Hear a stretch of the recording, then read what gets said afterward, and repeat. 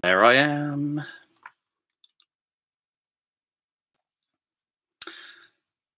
And I'm live. Let's just move this a bit closer.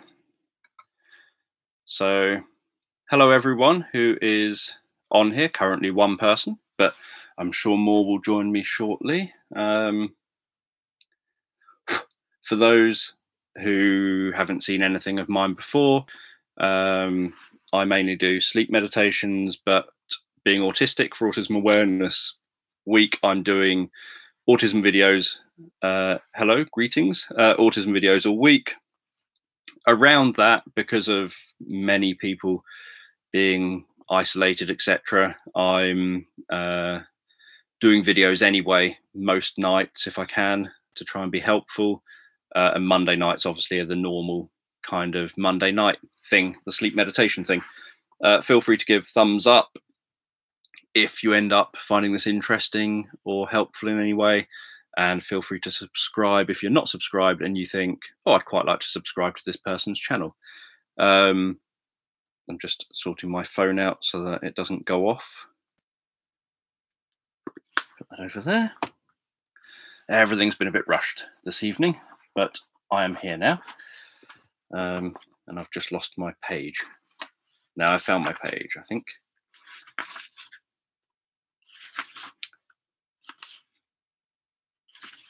Just making sure I'm trying to find where I am. Oh yeah, that's what I was doing. So,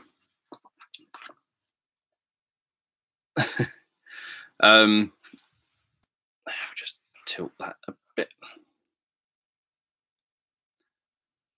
So today I will be reading some of my book, Look Into My Eyes, my autobiography.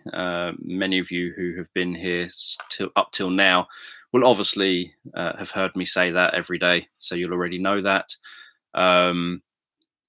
It's available in ebook. It's available. I doubt I did. It was in a tweet using limited Twitter numbers. Yeah, so my book's available obviously in paperback and as an ebook, and yeah, so if anyone ends up wanting to know more than what I read here, feel free to check it out. The structure of this will probably be similar-ish to before.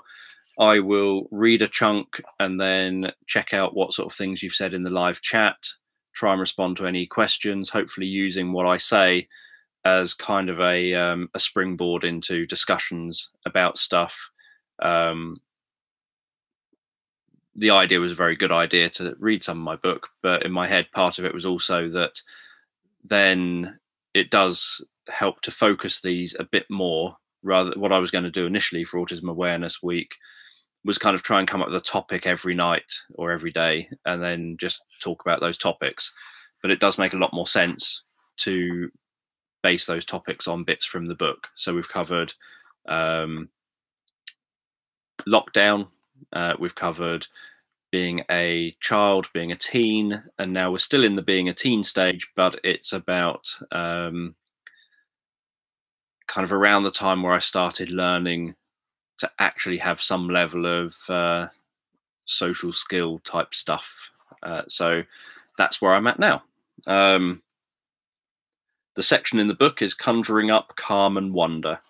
What you'll probably notice is in my book, lots of the subheadings seem to be magic related. Don't know why, just turned out that way.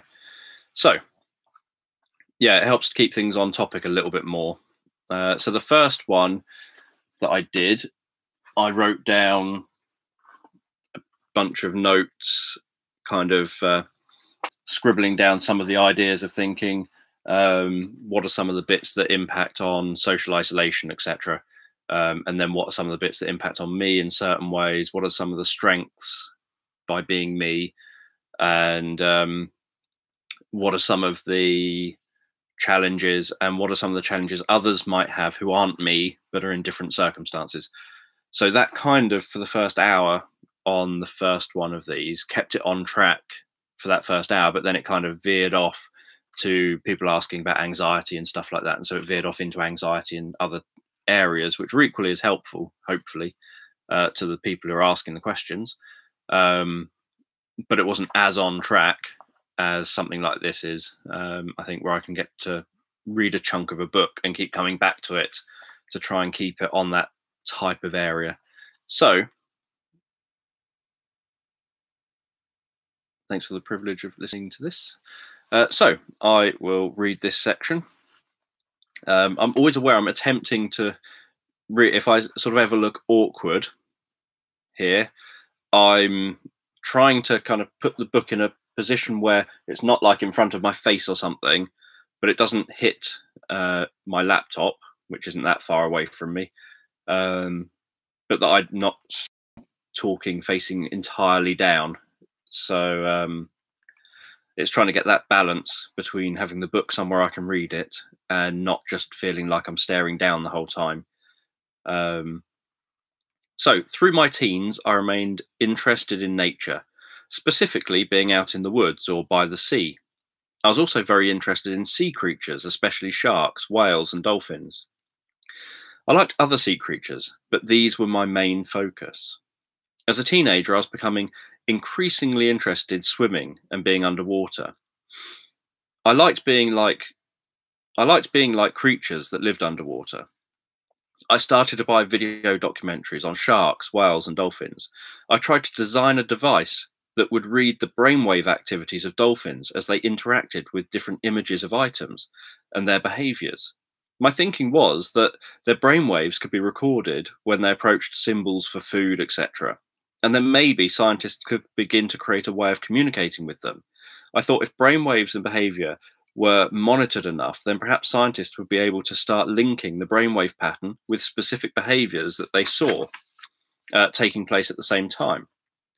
And perhaps with specific whistles they used, then maybe an underwater synthesizer could be used to communicate back. I didn't know whether this was possible, but it was an idea I had, and so I submitted it to BBC's Tomorrow's World programme. I was also interested in the giant squid and the fact that it had never been seen alive. Obviously it has now. I couldn't understand how it could never have been seen alive when sperm whales could find and eat them frequently. I'd seen a documentary where a camera was harpooned into the back of a great white shark and couldn't see why scientists couldn't just harpoon some camera designed to withstand deep water, perhaps with air tanks attached which would inflate pouches to raise them back to the surface after it detached from the whale's back, and red lights to light up the area in front of the whale.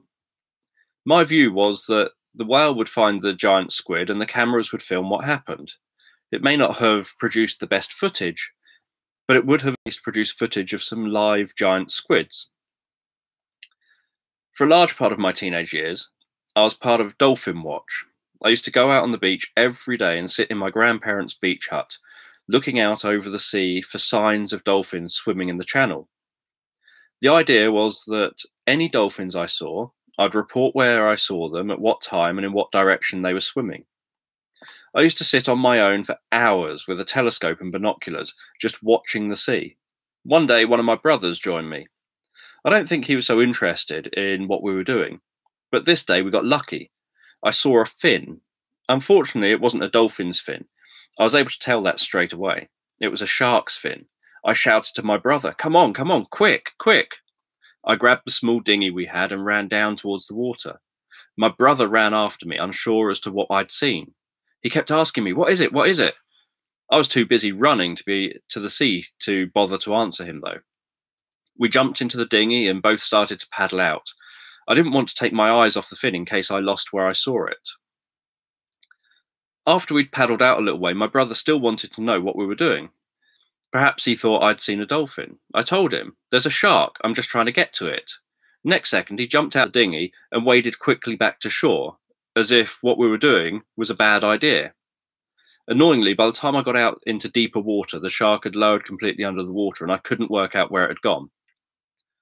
Almost every year during my teens, I went to Brighton Sea Life Centre, and for 1 year, my grandparents got me a yearly membership, which meant I visited very frequently. What was better still, I received a magazine and other bits from them. I'd read books by people who dived with sea creatures for a living and started to think about whether it was possible to grow up and do that as a job. I wondered what you had to do to be a marine biologist. I thought it must be a good job because you're underwater with the sea life, where it's quiet and peaceful, with no other people around. At worst, maybe just one or two other people. But even then, you wouldn't have to talk with them, and then you'd get to write and analyse what you'd been learning. It sounded like a job I could do, and didn't involve too much interaction with other people. It seemed ideal. All adults I knew who worked seemed to do jobs that involved people. Many jobs seemed to place lots of importance on being able to behave appropriately with people. When we had to do work experience in school, many of the teenagers got work experience in shops, banks, or restaurants, and other places where I would have fallen to pieces if I'd had to go and do a job there. I don't think I would have lasted a day at that point in my life. I decided I wanted to go scuba diving for my work experience. I'd only recently heard about scuba diving as a term for what these underwater people were doing on the various documentaries. I thought if I wanted to be a marine biologist, I would need to know how to dive. During my work experience, I managed to get to go out on dives, and working for a small company, I usually saw just one or two people a day. My days consisted of cleaning scuba gear, making cups of tea, sorting paperwork, learning about the different equipment, and then going out on the dives. I loved the smell of the equipment and the watery smell of cleaning the equipment after a dive. It always smelt so fresh. This was the ideal choice of work experience for me because it had minimal interaction with people other than me approaching them to ask about different equipment and how it worked. They were happy not to approach me. They would set me a task like spending the morning cleaning the diving gear, and I'd then go and clean the diving gear without needing supervision. The tasks weren't complicated. They were often things deemed as boring. These are usually the things I like to do because they allow me to be in my own mind and in my own thoughts. The scuba diving company felt I did really well and appeared very keen and knowledgeable, so they offered a discount for me to train with them. Thus, I took my PADI open water diving training. It was one of the best things that I've done. I took the course during late autumn and into early winter. So much of the diving was very cold. The first diving experience was in an indoor heated swimming pool. This was warm and comfortable and allowed us students to get used to the diving equipment and to do all aspects of what we'd have to do to pass the course. We had to dive in a freshwater lake. This was very cold, and I think it felt colder than it usually perhaps would have done because we had to change into our scuba gear beside the lake and then walk in and swim out a little way to get into the deeper water. When you drop backwards off a boat, all the water floods into the wetsuit at once, and your body warms the water that's now next to your skin. On the other hand, when you walk in from the shore, cold water slowly seeps in, filling the suit more and more with each step. It's always easier to dive straight into a swimming pool rather than climb down the stairs into the pool or lowering yourself into water. Much like it's easier to run and dive in the sea rather than slowly walking in, then reaching that point where you go up on your tiptoes and breathe in and tense your stomach muscles as a wave approaches. Not only was diving in the lake very cold, but it was also very murky. The bottom of the lake had a thick layer of silt. As we lowered to the bottom, I could feel my legs reach the silt. It was a strange feeling. The silt felt incredibly soft, and my legs just continued to sink deeper and deeper. I remember wondering as I was lowering down whether it was possible to lower so far into the silt that I can get stuck and be unable to get back out. It wasn't an anxiety wonder, just a curiosity wonder. The water was an opaque, light greenish brown colour. I could notice that light was passing through the water, and I could see bits floating, but visibility was probably no more than 30 centimetres. In this lake, we had to run through each of the tests we were going to do out to sea. For example, having our air turned off without notice, and then having to rise slowly to the surface whilst breathing out the whole time, at a speed no faster than the instructor's hand, which was above our heads. We couldn't see the hand, though, as the instructor was behind us. I had no problem doing any of this. I found the whole experience of being underwater deeply relaxing and calming. I loved the quiet peacefulness of diving. When it came to our main dive out to sea, it was a windy day in late October. We left the River Arun in a small, rigid, inflatable boat and travelled 5 miles out from the shore of Littlehampton before coming to a halt. A line was thrown down, which we followed and were told not to let go of. We were told that there's strong currents out there, and if we let go of the line, even for a split second, we may have moved and be unable to find the line again. We could raise to the surface anywhere. There were 3 of us doing the diving course, 2 adults and myself. Both adults were sick before leaving the boat, and once they were in the water. The waves were large and rough.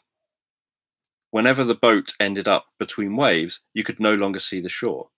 I had no problem with this. One of the 2 adults really didn't want to dive now. They were scared of the water being too rough and of accidentally letting go of the line. But the instructor calmed them down and they went through with the dive. The instructor warned us about basking sharks, telling us how they swim along with their mouths wide open.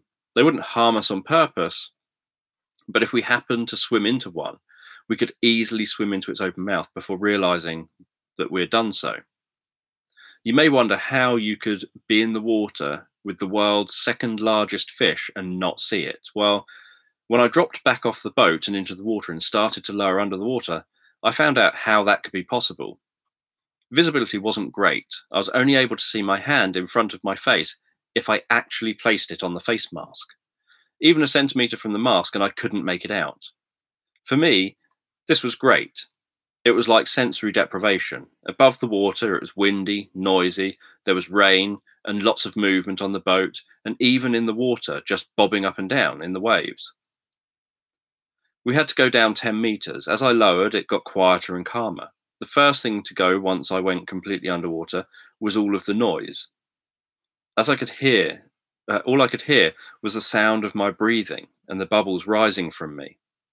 Then a little further down, the waves changed from something you could feel very clearly moving you each time to just feeling a light pressure on one side of your body. Then there was a moment of no pressure, or perhaps it was a feeling of the pressure no longer increasing. And then a releasing of pressure, almost like a pressure now on the other side of my body. Then at the bottom, even this seemed to stop. All I was aware of was peace, floating just above the bottom on the bottom of the sea floor. It took what seemed like no time at all for my body to warm the cold water in the suit to body temperature. So I didn't feel hot or cold. Floating there, it felt like I had no sensory input other than the sound of my breathing. It felt like I was relaxing under the water for ages before it was my turn to have my air turned off. I remember swimming to the surface with no air, just breathing out in one long, continuous breath, rising no faster than the instructor's hand. I could notice the surface getting closer and everything getting lighter. At that moment, I also noticed I was coming to the end of my breath. I only just made it to the surface at the speed I was breathing out before I ran out of air. I was aware that if the surface was 1/2 metre higher, I would have stopped breathing before breaking through. This made me feel that I would want to practice breathing out like this more often, to get used to breathing out over specific distances. The instructor was really impressed with me. He told me how well I did and how natural I seemed to find it all, and that I could easily become a diving instructor. I'd never actually thought of that as a job until this moment. All of a sudden, I thought about the qualification I'd just been through and thought about whether I would have been happy to do all of these things. There was only a small group of people taking the course, and most of it was underwater. So there wasn't a lot of interaction with people. I thought maybe it was something I could do. The opportunity almost presented itself. 2 of my relatives who lived in America were planning on sailing around the world and stopping off in the UK. They were visiting their grandparents over here in the UK when I spoke to them. Mum had told them about how I'd just learned to dive, and that the instructor felt I could go on to become a diving instructor. They said perhaps I'd be interested in sailing around the world with them, teaching diving and taking people out on dives at different places where we'd stop off. Of course, I was very interested in this. I didn't think about the money, like how much I would earn. I didn't care whether I was going to earn any money or not. My first thought were that there would be costs involved in me being on board. I would need food, etc. So it made sense that I would do something that would earn enough money to cover the costs of being on the boat. They were planning on sailing around the world a couple of years later, so I had time to get all my diving qualifications before they arrived back in the UK to pick me up. Unfortunately, it never happened. A storm hit America where their boat was and damaged it beyond repair. I ended up leaving school and having to work. I never did have the opportunity to complete my diving qualifications. Through the whole of my teens, I loved swimming. I went swimming as often as I could. I loved being in the water, the feeling of the surface of the water against my skin. I'd rest my head in the water so that I could feel the surface tension against the side of my face. Or I'd have my hands slightly out of the water to feel the surface tension against my hands. I loved how my heart rate changed when I fully submerged myself. I used to dive down to the bottom of the swimming pool in Littlehampton and hold onto the bottom rail of the steps, sitting on the floor, and would just relax. It felt like I could stay underwater for ages without feeling like I was trying hard to hold my breath. I remember thinking I could breathe to some extent underwater to keep myself down longer. Whether this was just placebo or something that actually worked, I don't know. But I'd make all of the motions as if I was breathing normally, except for actually letting air in. I knew that breathing in water was definitely not something I wanted to do. I felt like this satisfied the breathing reflex to some extent because I was breathing. I also felt that this perhaps circulated and mixed the air more in my lungs, rather than maybe having all the carbon dioxide sinking down to the bottom of my lungs and the oxygen being up in my throat. I've continued to love swimming and being in water through to adulthood and can lose track of time in water. I can get into a bath and think 20 minutes have passed and get out and find that 3 or 4 hours have actually elapsed. Even being in a swimming pool itself made me feel relaxed. As a child and teenager, I usually got to go swimming when all other children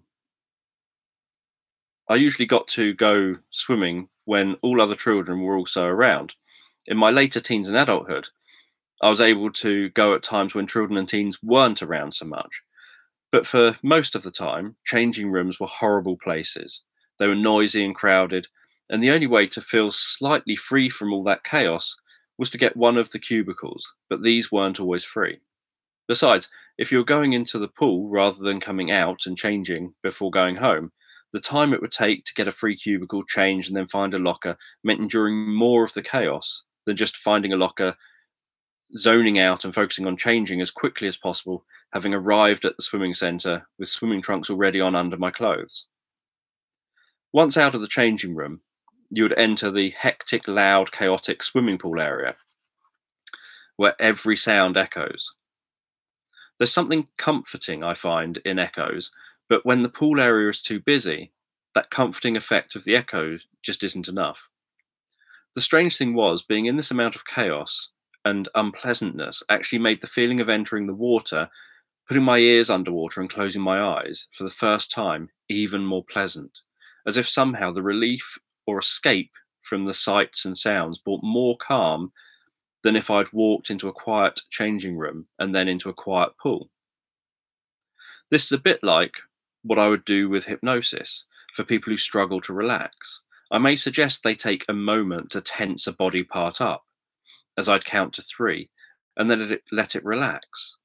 Then I'd count really slowly, and they'd hold the tension, wishing they could just stop and relax. When I'd eventually get to 3, and they could finally release that tension, they'd relax much deeper than if I were to say, focus on this body part and just let it gently relax. I've always liked solving problems and designing things. I'm not so good at making things. I seem to do all right at construction, but I've never been confident at using tools. If I do try something new, like using a tool or trying to make something, I like to do it on my own, privately. I don't like to be seen to do it until I know that I can do it well.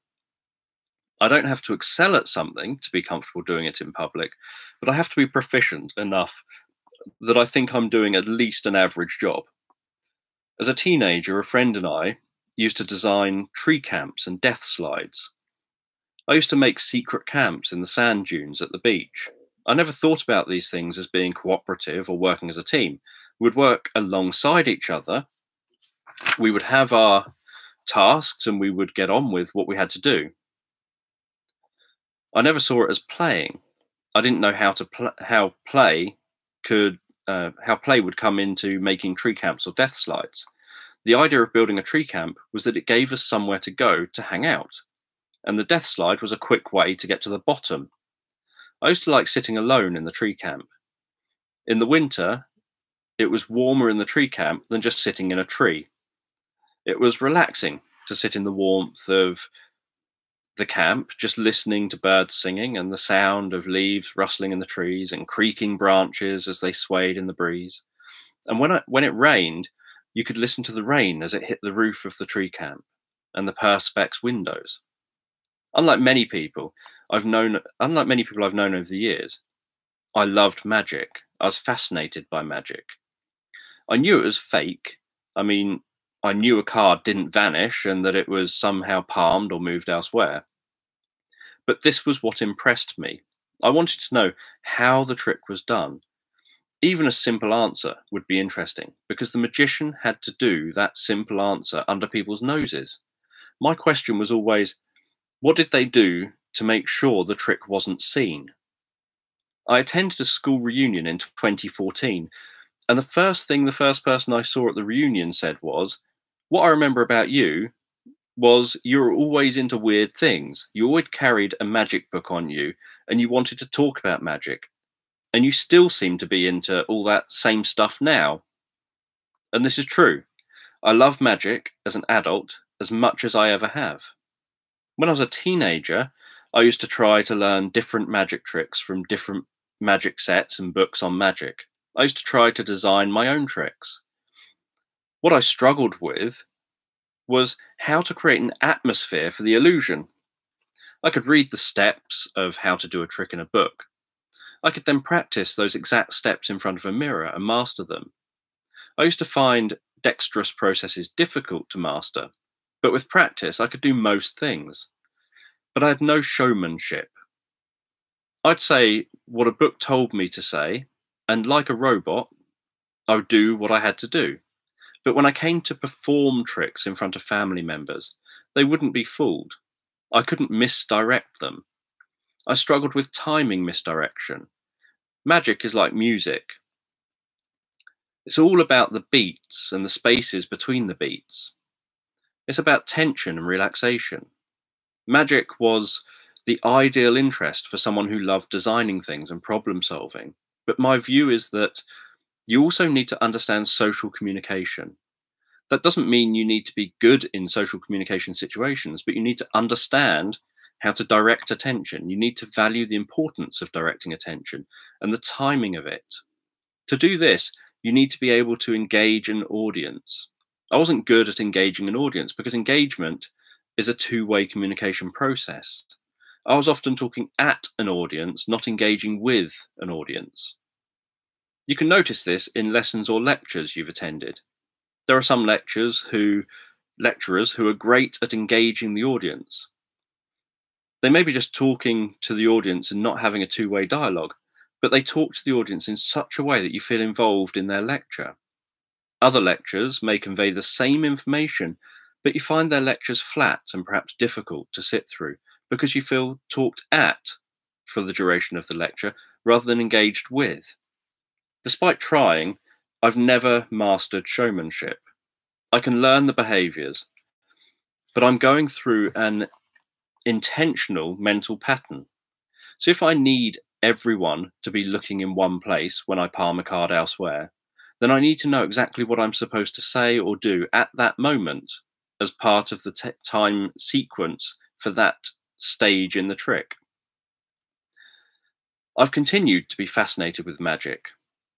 I read about magic and watch magic shows, but I don't often try to learn magic tricks anymore. Other than wanting to show my magic uncle what I had learned and putting on magic shows for him, I've never wanted to be a performer. I like doing tricks I've learned in front of people, not to perform as such, but to say, look what I've just learnt, isn't it interesting? Many of my relatives are very musical, so I've always been interested in the idea of playing musical instruments. But I seem to find it difficult to learn dexterous actions and to link what goes on intellectually with physical actions. I've always felt what is needed is to get myself out of the way and just let it happen. Oddly, the thing I like most in music are the spaces between notes.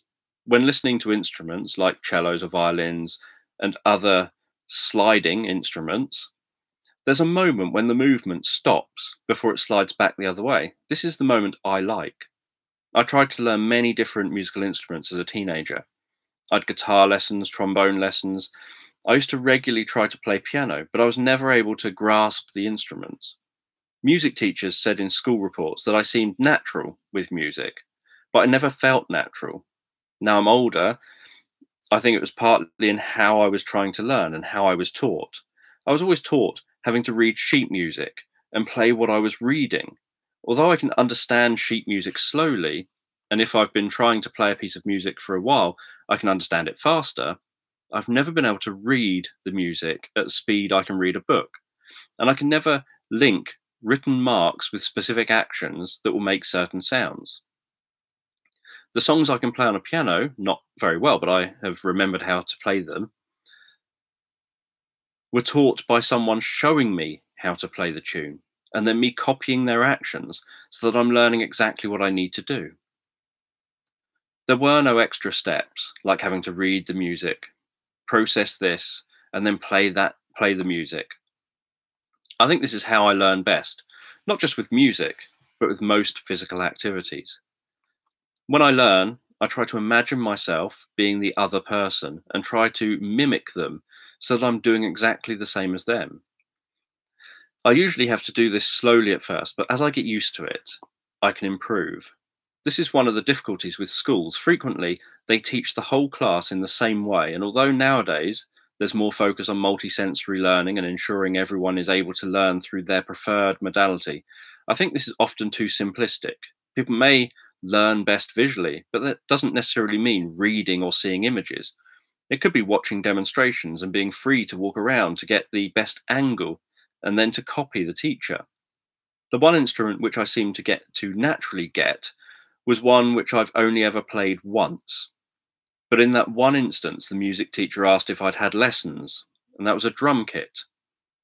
We only had a chance to play drums once in school in a music lesson, and I definitely didn't have permission to play drums out of school. I remember hitting the drum once to see what each sounded like. And then I just hit the drums to make rhythms. I'd never played drums since that one time over 25 years earlier. But I can possibly understand why I may have gotten better playing the drums than other instruments, because I like rhythms and patterns, and don't like mismatches in rhythms or patterns. I also tap a lot, and as a teenager, I used to tap far more often. I copy rhythms or patterns I hear, like bird sounds, the way people put cutlery on a table, or the pattern of car doors being shut when people exit their car, and patterns in certain phrases that people say.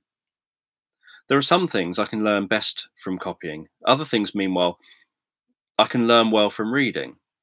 I personally rarely learn from enforced discussion, yet many courses will say student discussion and debates are important to learning.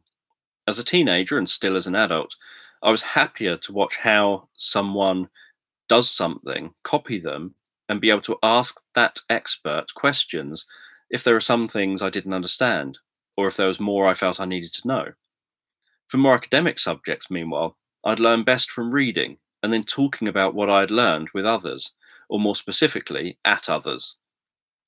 I like others asking me questions, but it has to be all about stimulating my thinking further. I struggle with enforced discussions like, how does this relate to you? Discuss what you think the implications are to the field of whatever it happens to be. Discuss how you feel about, or discuss your understanding of. Any of these rigid discussion topics would have me closing down straight away. I'd be unable to link these questions with what I was learning.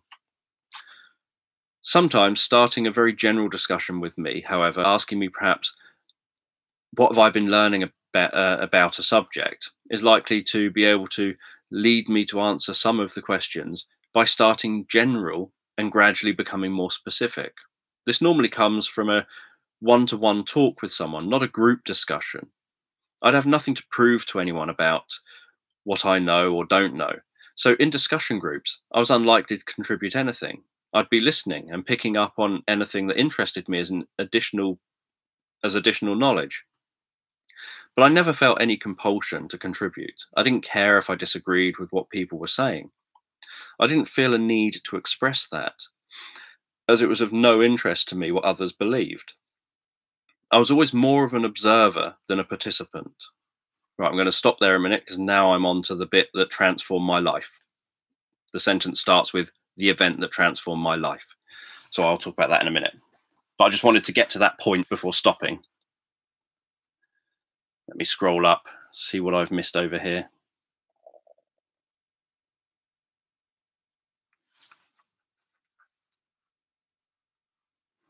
Let's have a look. Da, da, da, da, da. Yeah, minimum interaction with people is a good thing. Yeah, people just suddenly sneak in.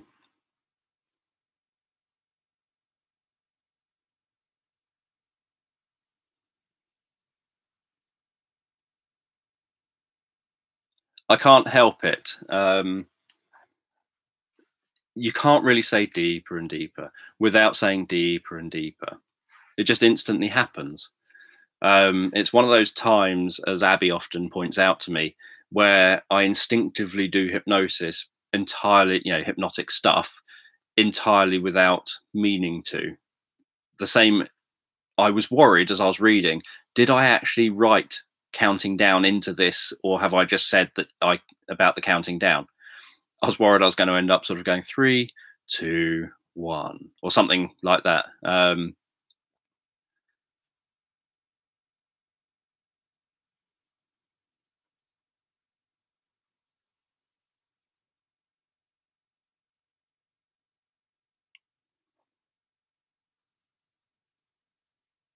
Yeah, I would highly recommend people take up scuba diving.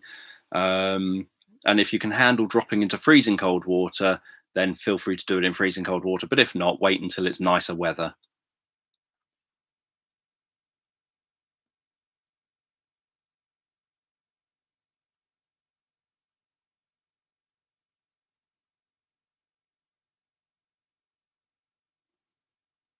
Nothing wrong with going slow and stopping, unless you're being chased by a shark or other big creature that might want to eat you. Sharks don't generally obviously want to eat people. Obviously, note to self, if I'm in water and likely to be chased by something that might want to eat me, make sure I'm in the water with you.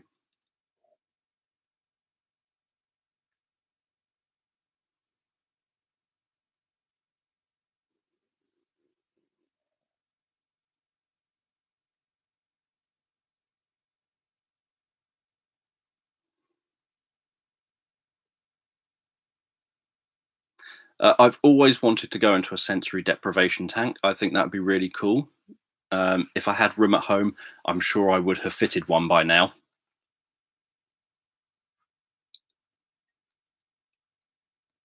Although I'm always reminded of the Simpsons episode, and I strongly suspect that the experience of being in a sensory deprivation tank isn't as fun as the Simpsons episode makes it out to be, where Homer and Lisa go into sensory deprivation tanks.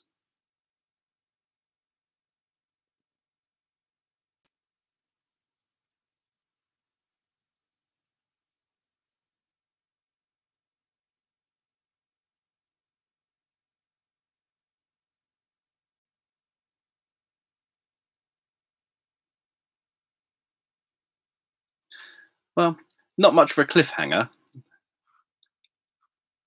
Maybe a ledge or something. Yes, I had two. Uh, Still got the same two relatives. I had two relatives who lived in Florida, who had a big yacht thing that they were going to sail around the world in, and then one day that yacht ended up somewhere inland. It kind of moved itself from the coast to inland and wasn't in one perfect piece. And my family are by no definitely not wealthy in the slightest, and so they've never been able to kind of be in a position to do the same kind of thing again. And I think both the brothers have ended up moving on to different things, with one staying in Florida um, by the sea, loving the sea, and one thinking, I'm going to move away from here. And I think they moved back to Minneapolis or something, something like that.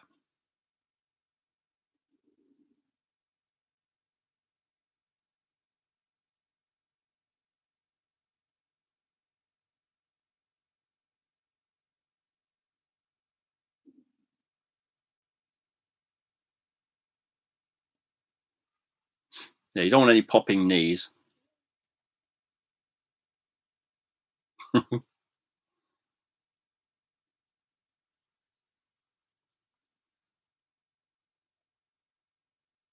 Exactly. You just have to be faster than whoever you're with.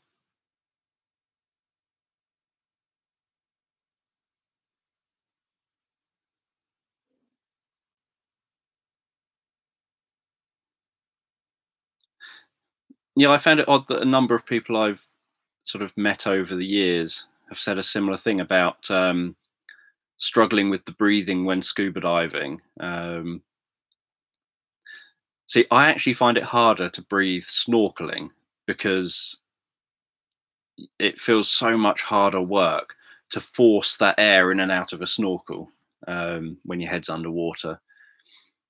And I'm always paranoid that I'm going to get so drawn in to whatever I'm looking down at or focusing on underwater that I'll accidentally swim, putting my head too far under the water, that the snorkel is now under the water, just at the point I think that that's a good idea to breathe in. But scuba diving, I find fine. I think that's I don't know. I think because it just seems to match how I breathe. Um, so I never found. I don't remember ever finding it like something difficult. It just felt perfectly natural, like it was a part of my skin almost. Um, yeah, the Simpsons theme should play all the time. That and maybe Bob's Burgers theme as well.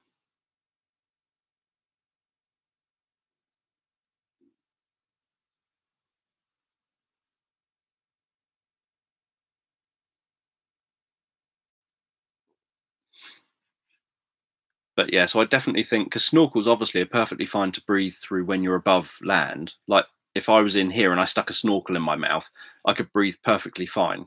But I think if maybe because of the fact you've got some water pressure around part of the snorkel tube or whatever, it just suddenly feels.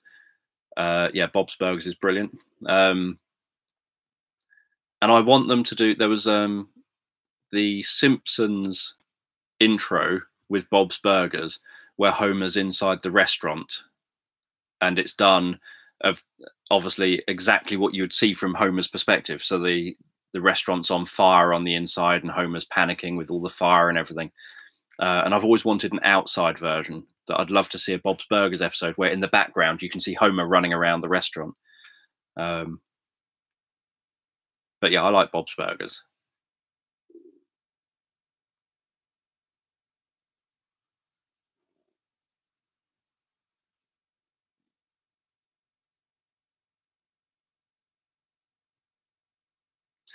Um, I'm not so worried about flies flying into the snorkel because that fly has to have flown a long way off of the land to get over to the snorkel. Um, I'm more worried about a seagull kind of pooping down it or something. Uh, Mainly worried about the water going in it. but none of them are huge worries. They're just things I worry about far more than a fly. Um, yeah, that's what I was saying. Yeah, I'd agree about Bob's Burgers.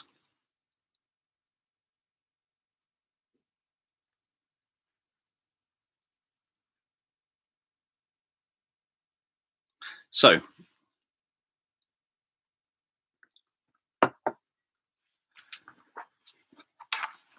let me get back to this. The event that transformed my life.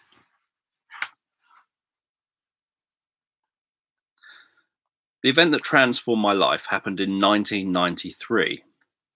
The ITV television channel aired a program called The Hypnotic World of Paul McKenna. The show was essentially a televised version of stage hypnosis. I'd never seen hypnosis before, and watching the show, I didn't really understand what it was. Paul would say that he couldn't show the actual hypnotic induction on TV, but all these people on stage were hypnotized. It appeared that all the people on the show did exactly as he asked them to do. When people did some of the things they were asked to do, like being asked to become astronauts, they seemed to take on what they were asked to do as if that was real to them.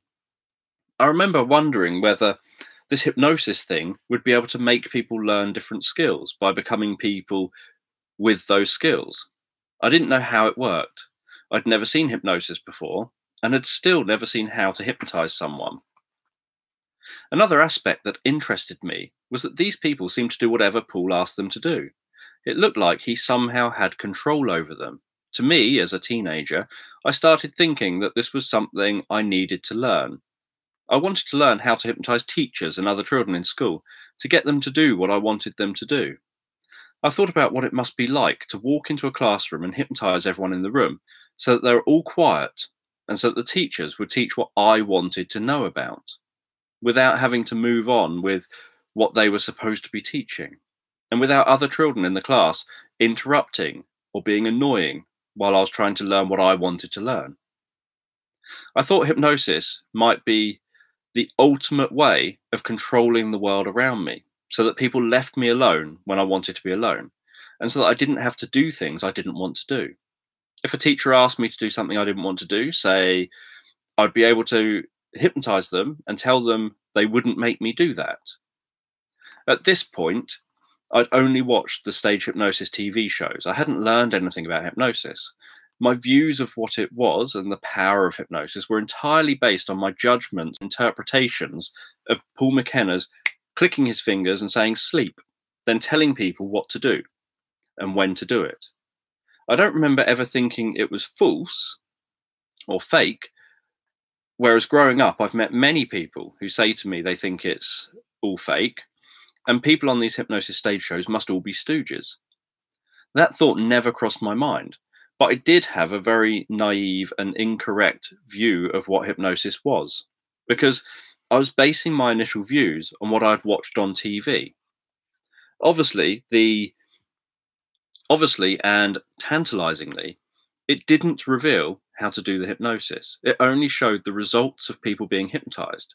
I remember thinking about the Star Wars films and the Jedi using the Force and wondering whether it was done like that. I really wanted to know how it was done.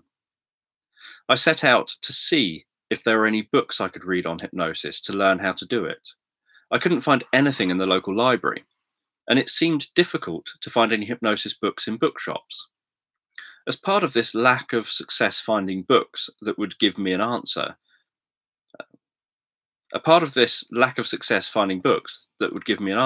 was frustrating, but at the same time, this made me more curious. I wondered why there were no books on hypnosis. Was it some big secret thing so powerful that they didn't want people to know how to do it? They wouldn't show or talk about how to do it on the TV program, so maybe it was something that only the privileged few could learn.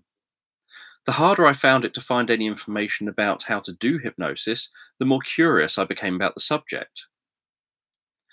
Eventually, after searching for a while in different bookshops, I found a self-hypnosis book and tape set. I've got it up here next to me. The set had a book explaining what hypnosis was and gave different inductions to use for hypnosis and wording for suggestions to overcome different problems. Then the cassette tape had 2 relaxation self hypnosis sessions on it. The book was very simplistic in its explanation of what hypnosis was, and my first thoughts were that there was something special about the words in the book. I felt that to hypnotize someone, I would have to read the words exactly as they were written. It said to read the words in a monotonous voice, which for me wasn't a problem. That was how I spoke already, but it wasn't how I saw Paul McKenna speak on his show. This was in the days long before YouTube. There were only 4 TV channels, and there was only this one hypnosis program for me to go by, and my one cassette tape. The hypnosis on the cassette tape was monotonous and very direct in the language it used.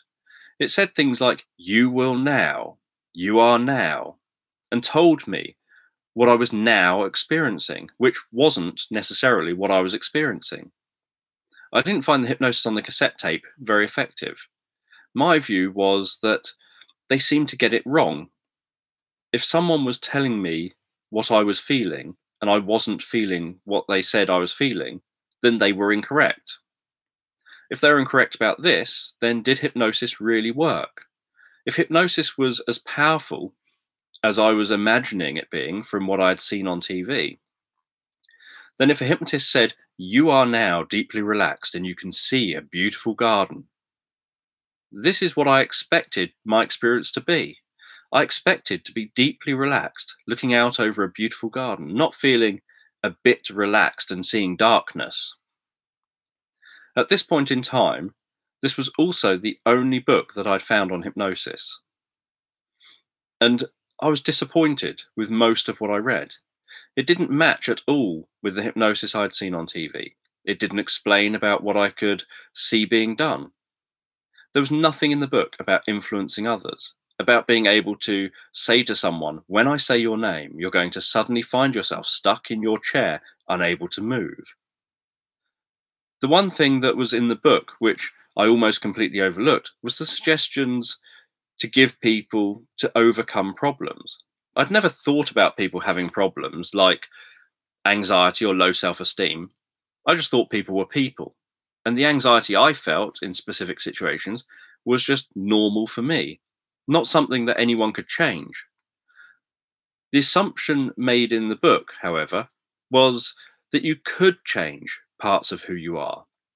At this point, I'd never heard about counselling or psychotherapy, and this book was the first time I'd heard of a subject called psychology. But I still thought that there was very specific wording you needed to use to do different things in hypnosis. I didn't know where or how the author of the book had learned hypnosis, but I assumed there must be somewhere you could learn it. I was sure it wasn't a school subject because I'd never heard it mentioned in school or in lessons. And I thought the hypnosis scripts in the book were worded with the exact words needed to achieve what the script was about. I thought about hypnosis in the same way I thought about magic spells. Through my teens and into my early 20s, I'd been interested in the occult, ghosts, and many other paranormal subjects. And I still enjoy these subjects now, but my views and thinking have evolved and developed over the years. To me, reading a self-hypnosis book that had hypnosis scripts reminded me of books of magic spells and rituals. With these spells and rituals, I believed the wording and processes were the exact steps you had to take, like having to put a machine together correctly for it to work. To me, it was something you could change. It was not something you could change and adapt. In the same way, you couldn't put a machine together any old way and expect it to work. I couldn't relate to any of the problems mentioned in the self-hypnosis book, so I found them of no use or interest to me at the time. I did, however, try out some of the hypnosis inductions on my brothers and on my mum. I had no way of knowing if they had worked. I assumed I'd done hypnosis correctly because I'd read exactly what was written down, exactly as it said to read it. But I didn't have them acting like frogs or pretending to be astronauts. It was another hypnosis program of Paul McKenna's, a documentary called Paul McKenna's Secrets of Hypnosis, that suddenly opened my eyes to hypnosis and to understanding hypnosis in a more realistic way. The documentary started with Paul talking about his stage show and talking about what was coming up on the show, including someone being cured of a fear of flying, standing on the open back of a flying aeroplane, speed reading, overcoming pain, and much more. Paul explained a bit about what hypnosis was and how it worked in such a way that made me realize it wasn't necessarily all about the exact words. He explained that he couldn't reveal how someone was being hypnotized on TV, but he could reveal some of what the hypnotist is looking for when they're hypnotizing someone. Paul then went on to explain various signs that the person is changing state and entering a hypnotic trance. The camera panned in close on the person being hypnotized and showed various signs like eye movement under the eyelids, reddening of the face, muscles relaxing, breathing slowing down and becoming deeper. These may sound like small points, but being told that the hypnotist is watching for certain signs meant to me that it wasn't so much that there were specific scripts or words to use to do hypnosis, but that the words used needed to be able to somehow achieve the changes sought. Paul explained that when people get absorbed in something like watching this program, they shut out everything else. They forget about the wallpaper, they forget about the TV stand and pictures on the walls and all the furniture. The only thing they're aware of is the TV program. And if that TV program is engaging enough, you suspend belief as you get drawn into the reality created by the program. So if something scary happens on the program, you can jump and be scared, even though what you're experiencing isn't real. Paul described how this is just like doing hypnosis and being hypnotized. To me, what Paul had done was reveal how hypnotic inductions were supposed to work. It wasn't about the words specifically. It was about creating this state in people. I still didn't really have the skills or confidence to do this, but I now knew and understood what I needed to learn. I also realized that it was largely about observing people closely. I'd never noticed people's breathing before, or changes to facial color, unless they went very red from embarrassment or from doing something energetic. I realized that I was going to have to learn a lot more about people, behavior, and body language, and was going to have to watch people with intent to see what I could learn about them. On the documentary, they had someone talk about cults, techniques used by cults, and how these techniques are essentially hypnosis. They had someone demonstrating using eye contact and gestures to convey an assertive message, and demonstrated language that politicians use to manipulate and influence people. I had watched many documentaries. I loved watching documentaries, but I hadn't watched anything that had an impact on me anywhere near as much as this one did. Paul managed to keep his hand in ice cold water without feeling any pain while thinking about a memory. Someone had managed to get rid of a skin condition through a number of hypnosis sessions. Different people were cured of phobias rapidly with hypnosis. Children had their immune systems boosted using their imagination. All of this made me start to wonder what the human mind was capable of. I started to wonder whether I could use hypnosis on myself to do different things. Firstly, I hypnotized one of my brothers to be better at playing pool. I found a snooker improvement script and just swapped the word snooker for pool and made a few other small changes to suit my brother. And it worked. He improved his pool playing. Then I hypnotized one of my brothers to stop wetting the bed. And that worked as well. I didn't use a script from a book for that, but I took a script from a second self-hypnosis book I'd bought. Yep. I'd read through the inductions, picking one I thought my brother would like, then read through the scripts for treating different problems and found bits from the different scripts that I thought could be relevant. To those, I added a few ideas of my own and read that script to him. These early successes gave me the confidence to start writing scripts for myself. As I learned more about hypnosis, I began to also learn more about rapport. I'd never heard about rapport before, but it was mentioned a lot in hypnosis books. Prolonged eye contact, like a hypnotic gaze, was mentioned. This initially confused me. I'd assumed that people spent all their time when talking with each other, staring at each other, because everyone says to you, "Look at me" when I'm talking to you. Suddenly, I was reading of hypnotists saying, "Look into my eyes." Why would they need to tell people to look into their eyes if they were already looking into their eyes? The implication was that people aren't actually always looking into each other's eyes. I decided to watch people, and what I noticed was that there was a pattern to eye contact. It wasn't all or nothing. People don't stare at each other like I assumed they must do. Rather, they make eye contact for about 5 seconds, then they look away for a few seconds, then back again for about 5 seconds.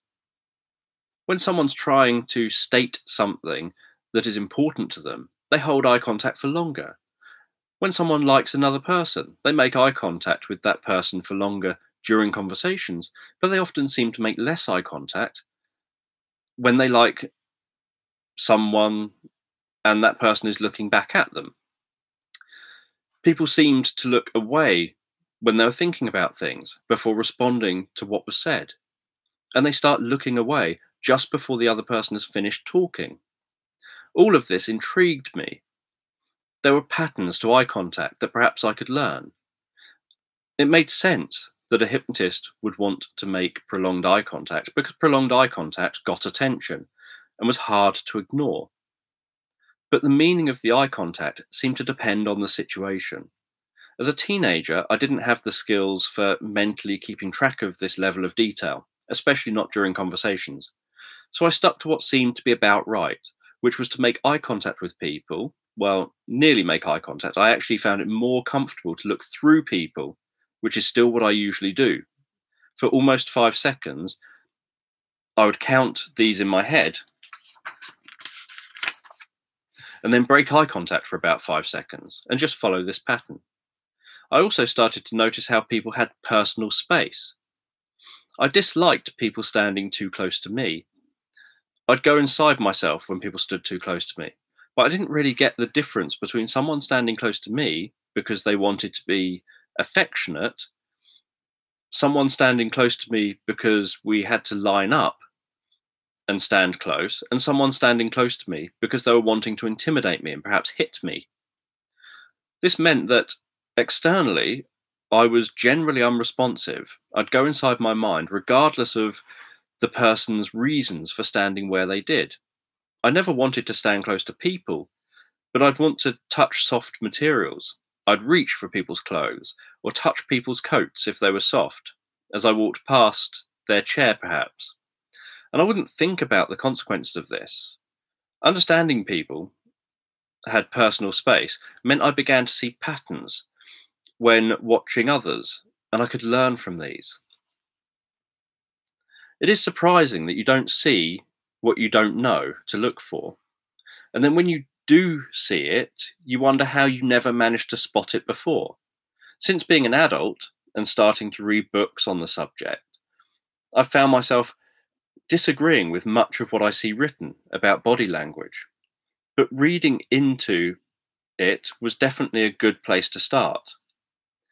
There was information about different facial expressions, about how there is a difference between a genuine smile and a fake smile. It comes down to the muscles around the eyes that create the crow's feet when you smile.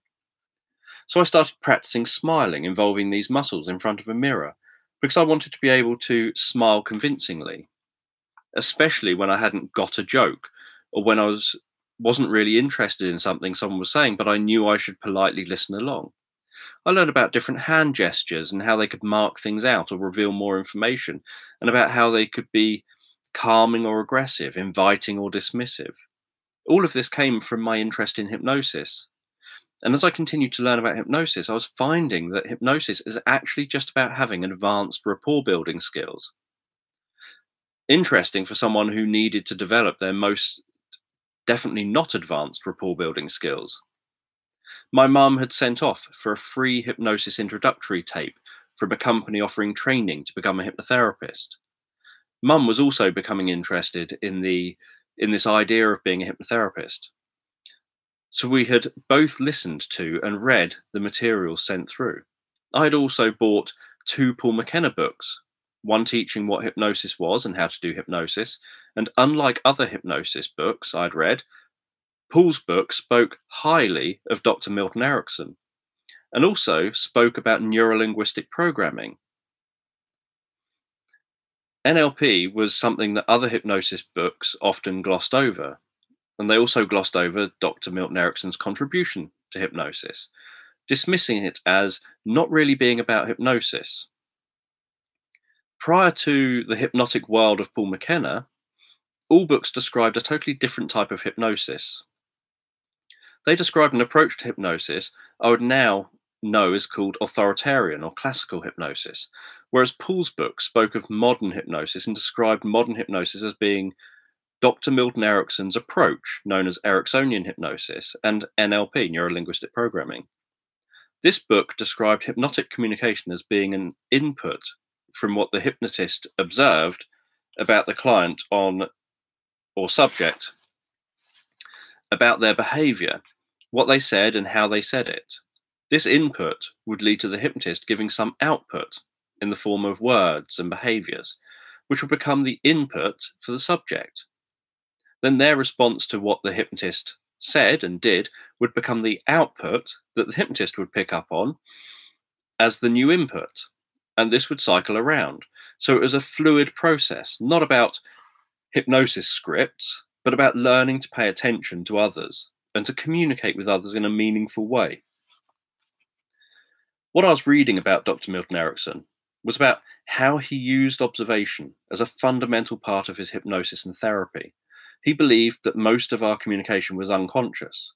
So by closely watching nonverbal behavior whilst listening to someone talking, you could get this extra information about what they were truly thinking and feeling. This nonverbal behavior is usually the honest part of the person.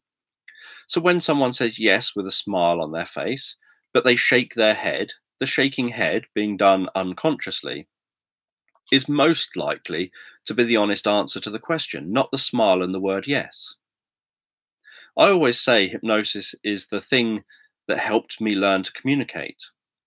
As a teenager, I still said and did things wrong and would take things too literally, but I now had a path. I believe many children with Asperger's are no different to me, in that they are intelligent and able to learn, but they just don't know what they need to be learning or where or how to find it out. I don't think parents of those children know where their children can go to learn the skills they need. I've said to so many people with Asperger's that hypnosis helped me with it, and some people I know have tried hypnotherapy for themselves and felt that it never helped them.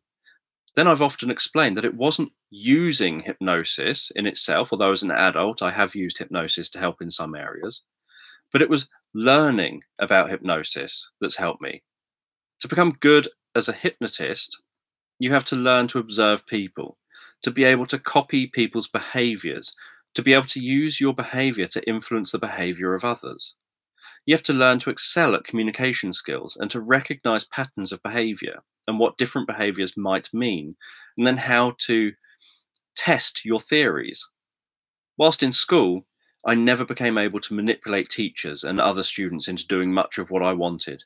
But I did realize that behaviors like how I had been influencing other children since primary school, for example, by suggesting ideas and then waiting for the idea to come from someone else, seemingly more influential, was actually doing hypnosis. I started to get on a little better in school because I could make normal looking eye contact, which helped me to fit in more. I still didn't care about most of what others said. It didn't interest me at all. And I still struggled to recall what people had spoken to me about, unless it was something I was interested in. But in the moment, I could now fake looking interested. Hypnosis gave me skills I could use as well. When I used to play manhunt at night, I would use synesthesia so that I could see sounds. This helped me to know where other children were, because whenever they moved, I would see a flash of light coming from their location. I enjoyed the TV series Quantum Leap during my teens and identified with Dr. Sam Beckett. as a role model due to his leaping through time from one life to the next and fixing people's problems, all the while remaining anonymous. I like the idea of helping people, but not taking credit for it, not being in the limelight. In one episode of Quantum Leap, Sam's playing pool and he has a hologram projected onto the pool table consisting of a dot on the white ball showing where he needs to hit the ball with the cue. There's also a dot on the object ball that he needs to hit with the cue ball, and a line showing a path the object ball will take. I used to do this, but imaginarily, to help me with pool playing. I also managed to convince my teachers for PE to allow me to play pool in all of my PE lessons. We'd been asked what sport we wanted to do for our PE lessons, and the idea was that the sport we chose, we would have to do each lesson for the whole year.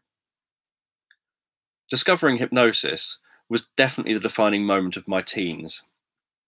That was the thing that gave me the skills I needed to handle life.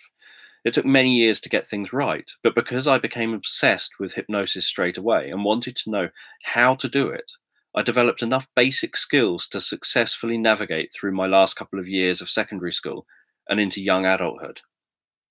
I've never been good at learning something and retaining it unless I saw a reason or had an interest in it. My view would be that all children should be taught hypnosis from a young age, especially children with autism, because what's needed is to study how to communicate with people, how to read the feedback you get, and what to do and say based on that feedback. It doesn't mean everything always works or that it's always easy, but it can give you a good starting place. Even in my autism spectrum disorder assessment, the psychologist said I had impeccable nonverbal communication, but there was no facial expressions. Even now, as an adult, I have to work at it. It can take years of practice and learning.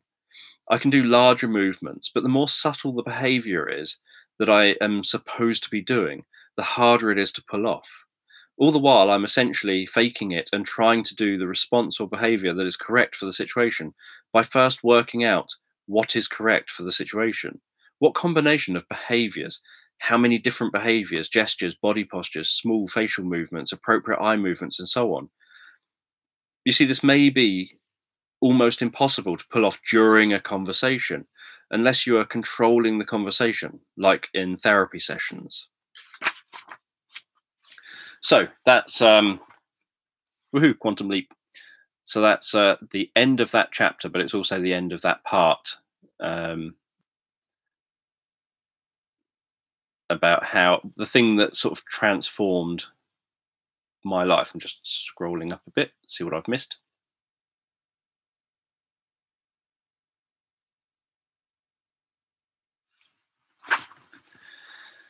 Let's have a look. Right, I'm back at the snorkel.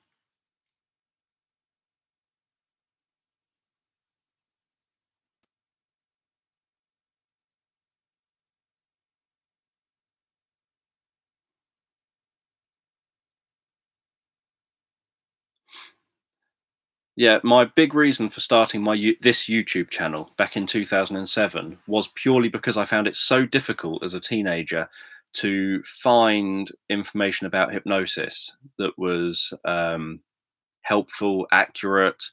You can find these sort of bunch of shelves. Here are my self-hypnosis ones. That was my first self-hypnosis book.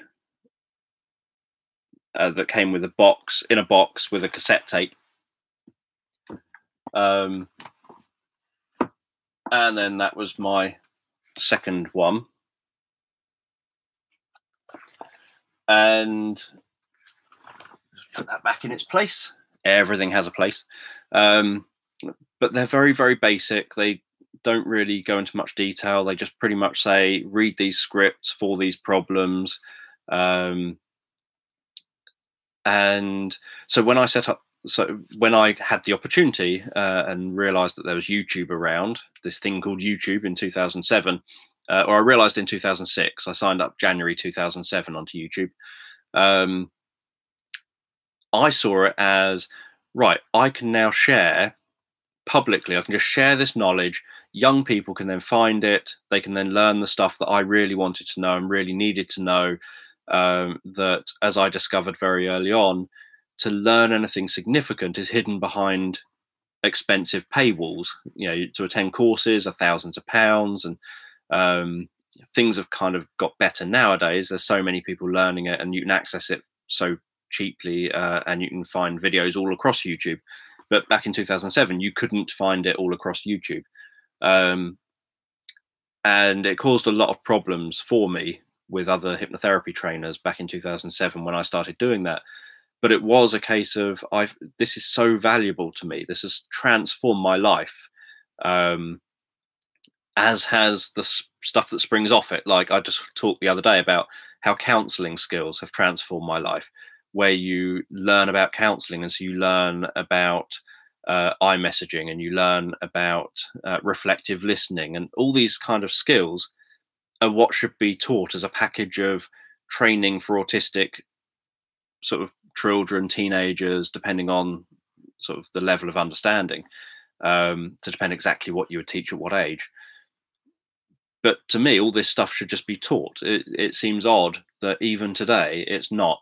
And so I set the channel up to always teach that kind of thing, which is why I, as those of you who have been around a long time on my channel, know how frustrated I was getting that all of a sudden my sleep meditations are taking off, and they're the thing that everyone wants to go to my channel for. And then YouTuber kind of treating my channel as a sleep meditation channel and not as an autism and mental health and hypnosis-y type channel. And I'm there trying to cling on to, no, my channel is what I've always made it. It's why I set up this YouTube channel. It's what I came here for. And I was sort of fighting against this tide of, oh, your sleep meditations help me fall asleep. And until September, obviously, that's what I kept doing. I kept fighting and fighting, desperately trying to cling on to the hope that somehow my channel would be able to remain this autism, mental health, kind of therapy education type channel that it had been for 13 years. And my motivation for doing everything was, as a teenager, having so many struggles no one ever mentioned that there was topics that taught what you're lacking as a person, taught social skills and taught, communication skills, things like that. And so it was like, I need to learn this stuff. No one's presenting this kind of knowledge to me.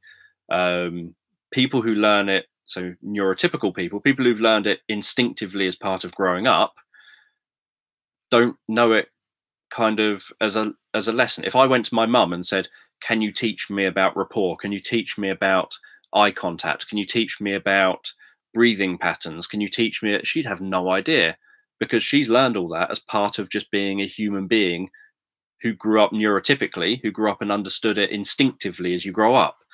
So it's not like you can just go to an adult and ask them. And yet there are courses that do teach a lot of this type of stuff. There are scientists who study this sort of stuff. There is information out there. It's just that doesn't then filter down. So to me, it was very important when I had the opportunity that I taught this kind of stuff and made it freely available, so that I could do my bit to try and help others who were probably in the shoes I was in, who also aren't getting the support. But yeah, so let me just read down.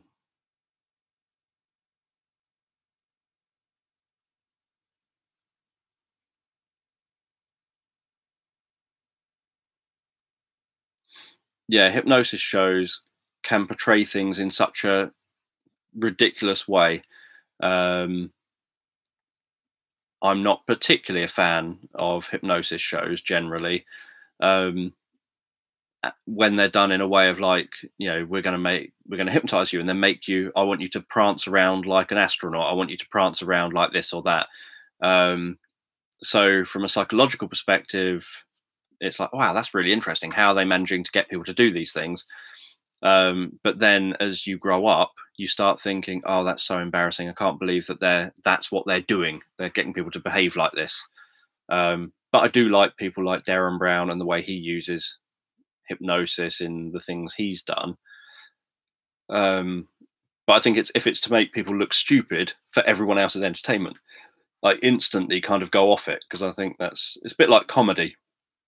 When comedy is making everyone look stupid for the entertainment of others, then I'm not a fan of it. When comedy is kind of self-deprecating or observational comedy or something like that, then I'm far more a fan of it.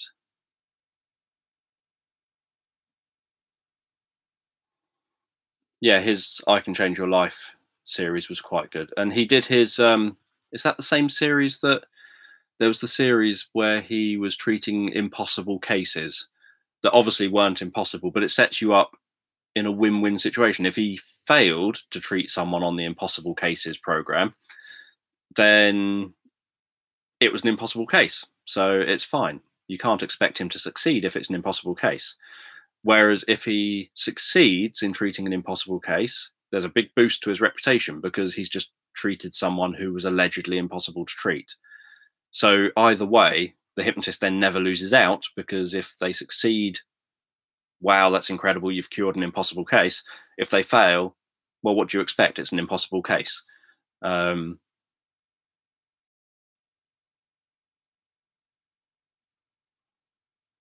Yeah, I think for me, Paul McKenna, one thing I've liked, so obviously from the stage shows, I didn't have this experience to know this, but from once getting hold of, I've obviously got all of his kind of CDs and tapes and things. Up there, I've got his, here are a couple of his cassette tapes. And his books are up there as well. I think it was once I heard his voice, I had heard other hypnotists' voices. I say on the book here, the tape, which is all the way up the top there, so I'm not going to get it down. But the cassette tape that came with that, the person's voice sounds terrible, as well as it being monotonous. It just really grates on me. So everything about it was terrible. A couple of other hypnosis voices that I'd heard at the time, I'm just trying to see if there's any next to me. I also found it sounded really terrible and really grated on me. Paul McKenna and Glenn Harold were the only two voices which, in sort of the late 90s, where I started buying all the hypnosis tapes and things, the only two voices that I really liked. Paul McKenna, just his voice. Glenn Harold, I didn't like his voice so much as Paul McKenna's, but I loved the sound effects. I loved his use of echo. I know people hate my use of echo when I do it, but the tracks I've put on YouTube where I've included echo, I think there's one left on YouTube, are because I like it, not because I care what other people on YouTube think. It's shared so that people can benefit from it if they want to listen to it, but it's made how I want to listen to it. So I like the echo. I like that idea of when you've got headphones in, the voice seems to kind of resonate around your head while you're listening. And I like all that sort of stuff. And so as those of you who've probably followed me for like 10 years or whatever will know, all my early stuff included a lot of, like, if I was counting down, I'd be saying, 20, 19, 18, 17. But if you've got headphones in, you'll hear my voice sort of going 20, 19, 18, 17, 16, 15, 14, 13, 12. And my voice spirals from the top of your head all the way down towards your feet as I count down. And if you're wearing headphones, you can actually hear my voice in your head, but hear my voice spiraling around you and passing down through you. And I used to love doing things like that. That was all of my stuff I used to post, was doing things like audio things like that on the tracks, and having like multiple voices coming from different places. So you'd have my voice talking here saying, so as you begin to relax, you can just pay attention to the sound of my voice. And then there'd be a voice kind of here going deeper and deeper, more relaxed. And then a voice sort of over here saying something else. And so that if you're wearing headphones, you've got these three voices that you can't follow all at once. So you have to let go because you can't follow it. So you kind of go into a state of just acceptance almost. So I love doing all that sort of stuff, and it's time consuming though. And now that in those days I had a job, and so I did what I wanted in my free time. Nowadays I'm self-employed. I don't do what I want in my free time. I work. So I don't get time to do things like that just for my own amusement. But yeah, so it's predominantly most of my adult life has been Paul McKenna and Glenn Harold have been the two that I listen to. Paul McKenna for his voice, Glenn Harold for his voice is okay, but then he's got the sound effects that I think, oh yeah, but I like the sound effects, so I'll keep listening to that.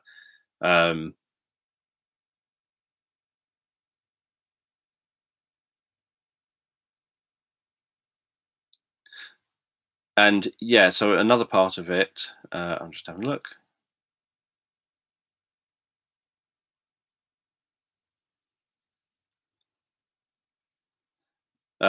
So obviously, hypnosis itself has no, you know, the only sign really that someone's hypnotized is if you've got a brain scan on them, you can see that the bits of the brain are lit up to say that this person's focusing their attention and they've kind of shut down their inner dialogue and what have you. So someone who, for example, is hypnotized cycling on an exercise bike doesn't show any sign of relaxation or anything like that. Someone who is hypnotized running doesn't show any signs of relaxation or anything. So what most people end up treating as thinking is hypnosis is normally signs of something else.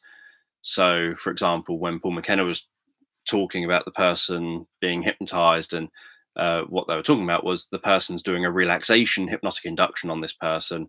So that hypnotist is looking for signs that they're, because obviously the two parts of hypnosis are that someone is narrowing their focus of attention and increasing their responsivity.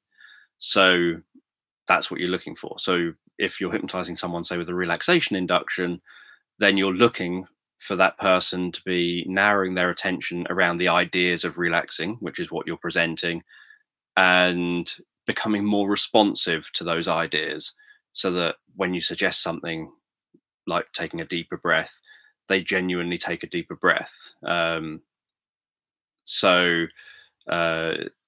there's often a lot of confusion over, especially on some training courses, over what signs are hypnosis and what aren't. And it's really about kind of those 2 points. And then everything else is about what are you trying to elicit in that approach that you're using at that moment in time. But yeah, in relation to things like the sleep stories and hypnosis,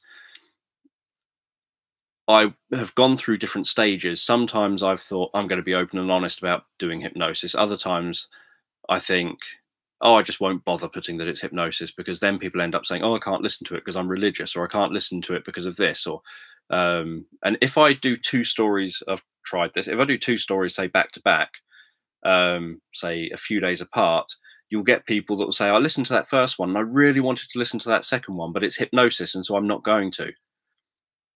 And there's no difference in either one, both of them. And the same if I say one's meditation and one's hypnosis. People will say, I'll listen to the meditation one, but I won't listen to the hypnosis one. But there's no difference in what I'm doing. Both of them are getting attention, narrowing that focus of attention, and increasing responsivity to what I'm saying. That's the plan of what I'm doing, at least. I can't guarantee that that's what's occurring for the listener. All I can do, I always point out, there's 2 parts to hypnosis. There's, you can say you're doing hypnosis. That doesn't mean people are being hypnotized. And then there's being hypnotized. So you can be doing hypnosis and it could fail. Yeah, it could be the person thinks, I'm not going to pay any attention to what you say. And then you get lots of people who do hypnosis and don't even realize it's hypnosis because they've not learned about hypnosis or something.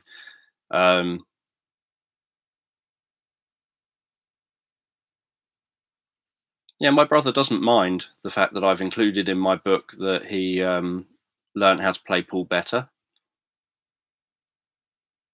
Oh, I'm not surprised someone would click a thumbs down. You just have to look at my face. Um,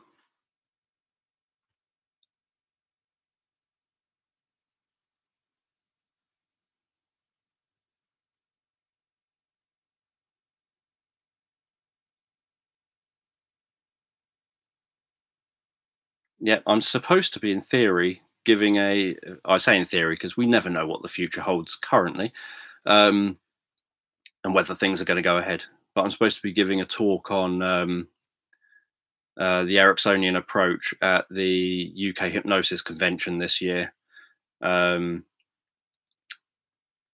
about how obviously Ericksonian approach isn't hypnosis and it isn't therapy. And I think a lot of people get really mixed up and think that it is hypnosis and that it is therapy. So my talk is about how it isn't those things, but it is about what it is. Um,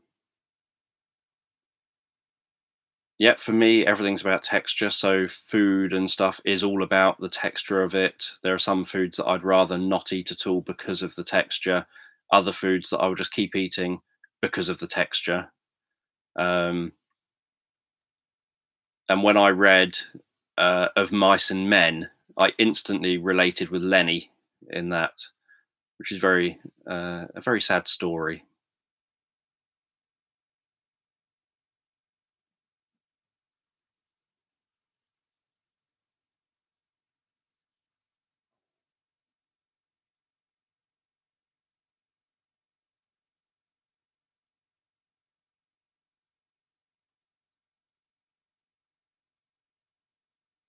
Yeah, Quantum Leap is cool. Yeah, I went food shopping earlier. That was a fun experience.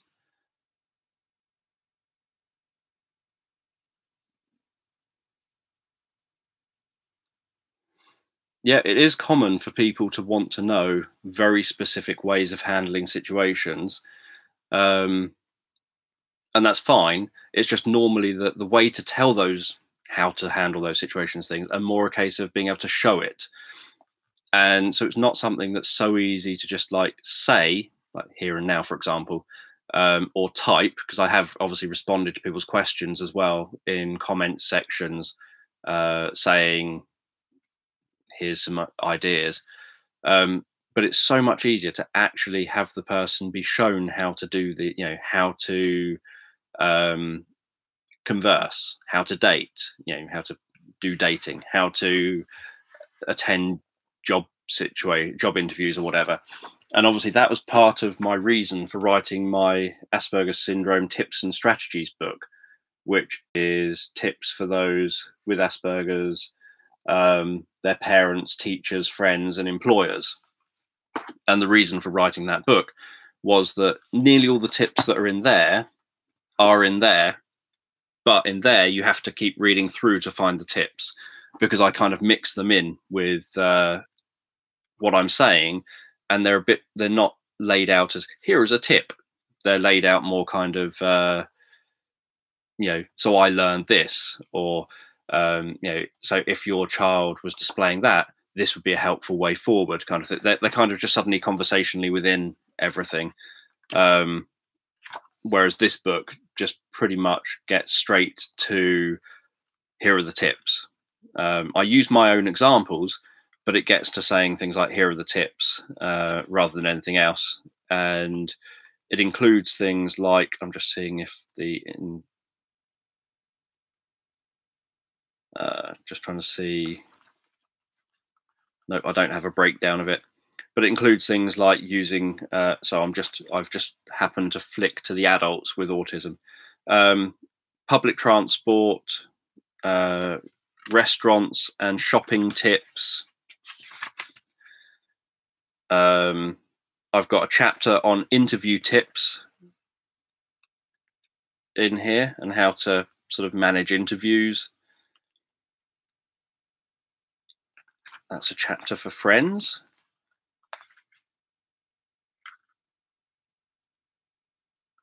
I've got information about understanding others, about finding friends, learning social communication skills,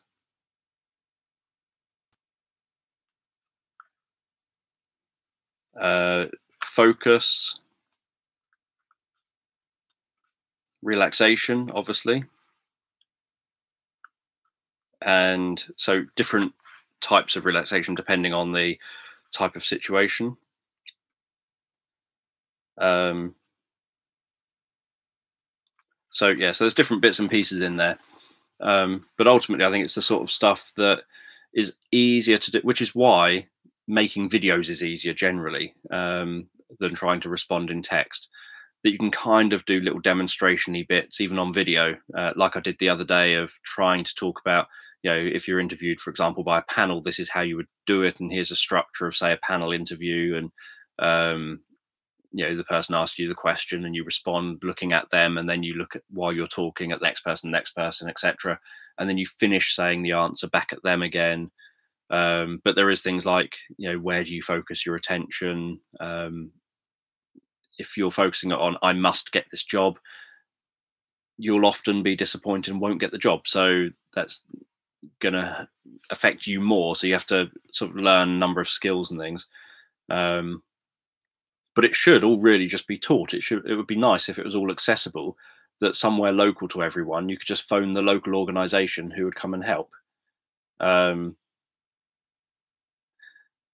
often asked about making a second channel. And the answer is I will never ever do that. I have done that. I set up a separate autism channel. Part of it is I get incredibly frustrated by the idea that I should have a channel that's all about autism and mental health, etc. And then because it's been taken over by people liking the sleep meditations, I then have to leave my own channel and set up a new channel with 0 subscribers, and then build it up from scratch again. And when I started doing this, I actually did that in 2018, I think it was 2017, something like that. I set up once my sleep stories started taking off and YouTube started treating my channel as a sleep story channel, I specifically set up an autism channel because someone had suggested, why don't you just do this? And I thought, okay, I'll do that. I'll forget this channel. I'll close it down. So I wouldn't delete. I was going to delete things, but people said, no, please don't delete your stories. So I thought, okay, I'll close this down in terms of I just will never post on here again. I'll never interact on here again, because it's too much for my brain to cope with, to try and keep flicking from one channel to another and what have you. So I thought, I'll ignore this channel. I'll just set up an autism channel and start from scratch and have to try and build this up again. And if it builds quick, brilliant, because unlike in the past, so most of the years that I've had this channel, I've been employed. And so I've not needed to be kind of making the best use of my time to make an income, because I've got an income from being employed. So I could then just do YouTube as something I would do like a couple of times a week. I would just make a video or something. And then, so I thought, so I thought if the new channel really took off reasonably quickly, I'd hit the threshold where I can start earning an income from it. And then if it took off enough, I'd be able to then justify putting time into doing everything on there. And that I would then just transfer over all my videos on things like autism and mental health and everything from this channel to that channel, and just start re-uploading them there. But after like a year or whatever it was, 2 years, I had so few subscribers. I don't think I'd even hit 100 subscribers, despite coming over here onto this channel and trying to say, remember, I've got this new channel that focuses on what this channel is supposed to be about. That I ended up just deleting everything off that channel and closing it down. The reason for deleting everything is that initially I closed it down without deleting. I just thought, okay, I'll ignore that channel because I'm putting so much time into a channel that has no views and no subscribers, and generates no income. So I can't justify putting that much time into it. So I initially didn't just stop doing anything with it, but then once every sort of 3 months, I randomly would get a comment or something that I'd stumbled across, that I'd sort of find in my spam folder that someone had left me a comment on the channel. So I thought the easiest thing is just delete all those videos, because it would be like, this video's had 6 views and it's got a comment already, but it's had 6 views in a year. So yeah, so I would never do that again. I have often thought of, obviously, just as I've talked about over some of these live streams, I've often thought about just scrapping this channel entirely and thinking and deleting all of the sleep stuff off of it so that there can be no misunderstanding. This channel is about autism and mental health. All those people who subscribed kind of misinformed, thinking that it was about sleep stories and stuff. If I delete them all, there's no confusion. It's autism and mental health. But when obviously I'm very open. And so when I'd announced, look, this is what I'm thinking of doing, you're my subscribers, what are your views on this? A lot of people said, no, please don't. We really want you to, we find these really helpful. They help us sleep. I had people say, I've got cancer and this is the only thing that allows me to be able to kind of put time into my son, or all these sort of things. So I thought, okay, I suppose people are finding these stories helpful. And I saw it as many of you disagreed with me, but I saw it as I was kind of, I don't know, I felt like a plumber who only ever went to houses and tightened one bolt, one sort of washer or something in every house, and had all these plumbing skills and never ever got to use them anymore. I kind of felt like that all I was doing was making these sleep stories, and I was no longer, as I've mentioned through numerous of these live streams, people focus on me in relation to hypnosis and that kind of area, and obviously now story, sleep meditations and things like that. But to me, my area of expertise is in mental health, parenting and family support work, autism, and as a professional, and because of being autistic, and that to me, that's the area that I'm skilled in, and that sleep is just like one tiny slither of that. And so when it comes down to just largely focusing on, say, that one thing, I feel like everything I've tried to do for all these years has nowhere to go. And so in September, obviously, I drew a line under it and told myself, I'm going to permanently draw a line under this. I'm not going to, apart from like Autism Awareness Week or something, I'm not going to try and help anyone in relation to any of that again, because I have to draw a line under it, kind of for my own mental well-being. I have to draw a line under it to say, no, if everyone only wants one thing from my channel, I have to just focus on that one thing if I'm to keep my channel going, because or else I either keep doing, as I was doing up to September, I was posting autism videos and everything, and they would barely get watched, but I kept posting the content I was supposed to be posting on my channel, and not sleep meditations and stuff. And so I thought the only way to make sure I stop posting all the stuff that I want to post is to tell myself, or to just accept I'm no longer doing that. So I wouldn't do it on another channel, and I wouldn't make a big thing out of I wouldn't do it elsewhere. Likewise, I stopped doing live talks and things around autism. I just kind of and mental health and everything. I shut all of that part of my life down in September, to make it that my focus is what people seem to want, and to kind of suck it up and get on with it. But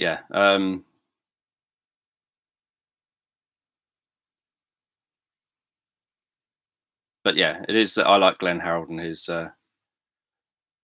Echo.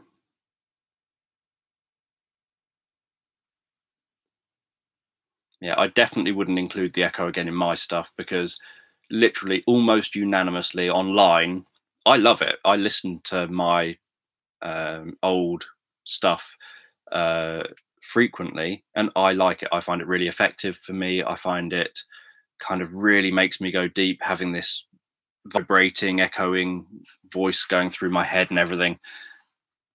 But I don't.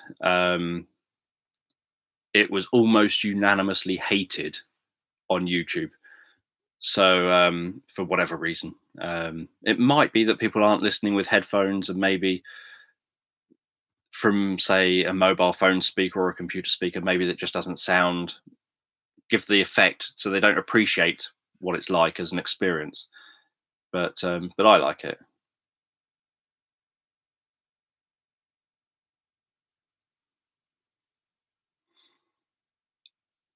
Um, well, technically, for example, the Erickson Foundation don't talk about Ericksonian things like Ericksonian hypnotherapy or whatever.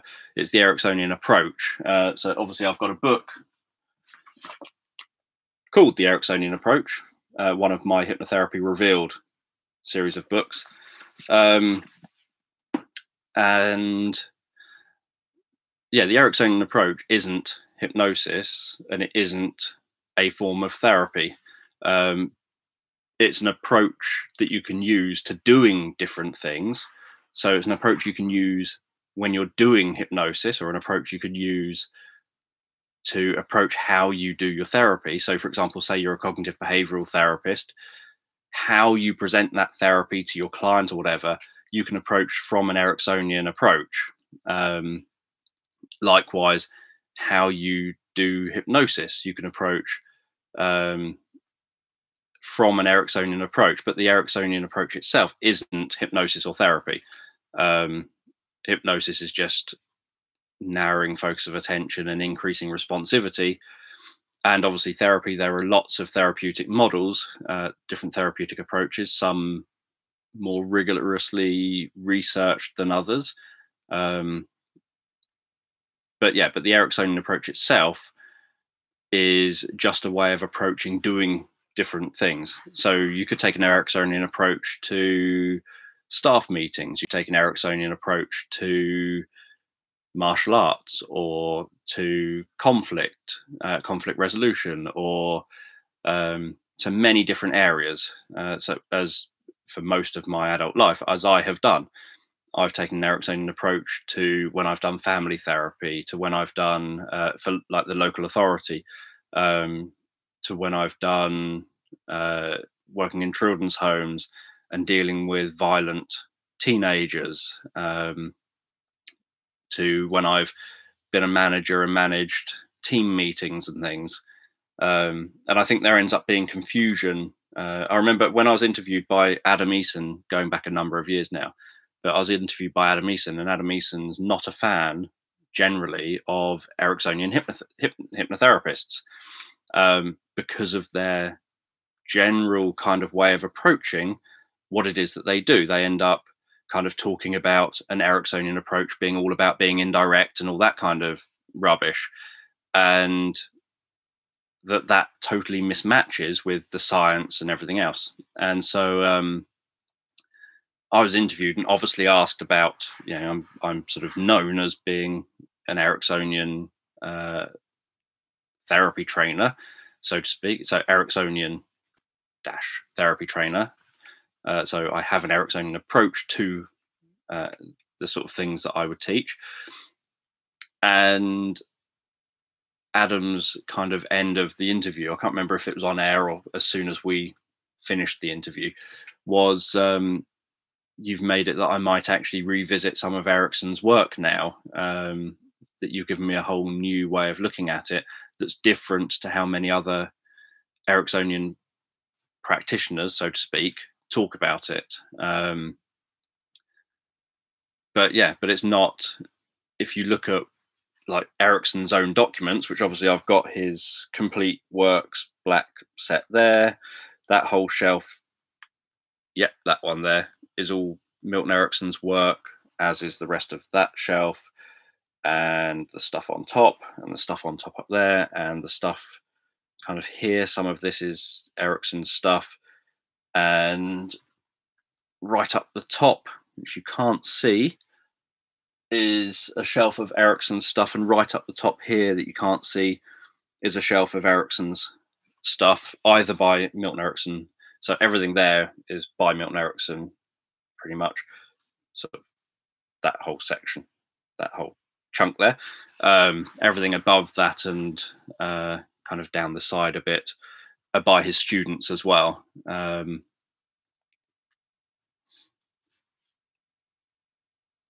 So, but what you read when you read through it all is that many of the students, for example, focus on various aspects of what Erickson used to do. Like you'll get Jay Haley focusing on his strategic type of stuff. You'll get Ernest Rossi focusing on the psychobiological side of stuff. You'll get some people who focus on, say, his metaphorical stuff. Some people focus on his indirect language patterns that he had researched over his life. Some people would obviously focus more on all the language patterns. For example, if you look at Richard Bandler and John Grinder's books on Erickson's work. But if you read Erickson's work itself, you see that this is just different bits of research that he did. His actual approach kind of underlied all of that research he did. And what people have done is seem to take bits of the research or bits of the things that he said, oh, that seems to work well in this kind of setting. And then they've taken that as that's an Ericksonian, that is Ericksonian hypnosis or something. Yeah, the tips and strategies was literally supposed to be tips and strategies for pretty much anyone.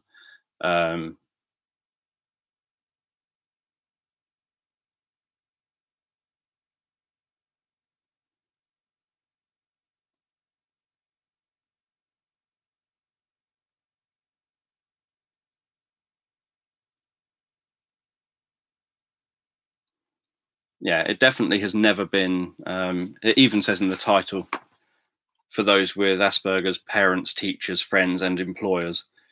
That's kind of the subheading of it.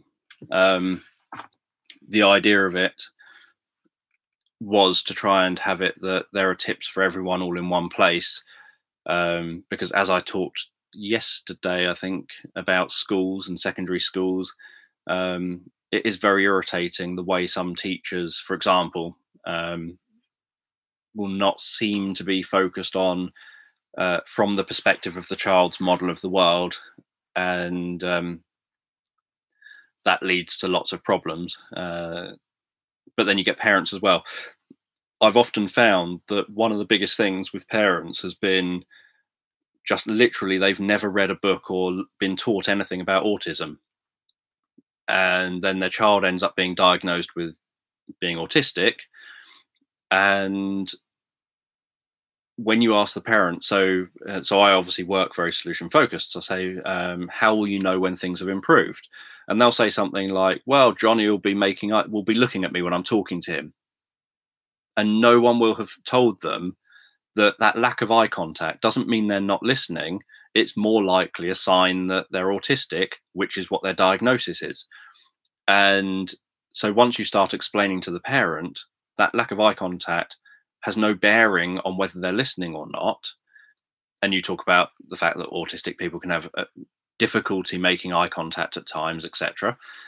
And then you get into things like, so if you're saying that they'll look at you when you're talking to them, well, what's important about that? Well, I want to know they're listening to me.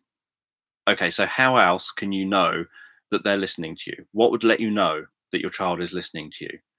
What can you do? How can you find that information out? And so you then just explore strategies, alternative ways of them getting that information so that they can, like, do you ask them, what was it I've just asked you to do? What's the age appropriate? What's the sort of sensible thing that can be done? And they'll come up with something that suits their child and their family situation and whatever, that might be totally different from another family. So you're looking for, why is it that bit of behavior, like, why is it so important that your child says please and thank you to you? Well, because that's being polite. But if it just never comes naturally to them, you can keep sort of trying to help them to do it. But if you're going to lose your temper with them every time they don't say please and thank you, that's not going to encourage them to say it at all. So you sort of have to work out what's right for that child. And that's what my kind of role used to largely be, that I'd be trying to help them to work out what's the right thing for their family situation, their child, or teenager, or whatever it happens to be.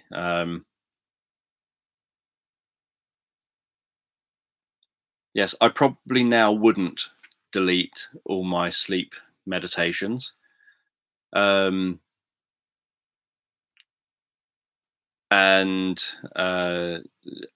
if anything, if I ever did decide to do something else, or if I ever did decide to go back to focusing on, say, autism and mental health and stuff, it would just be a case of my channel would be sat here and I wouldn't be manning it, so to speak, because I'd be doing another channel.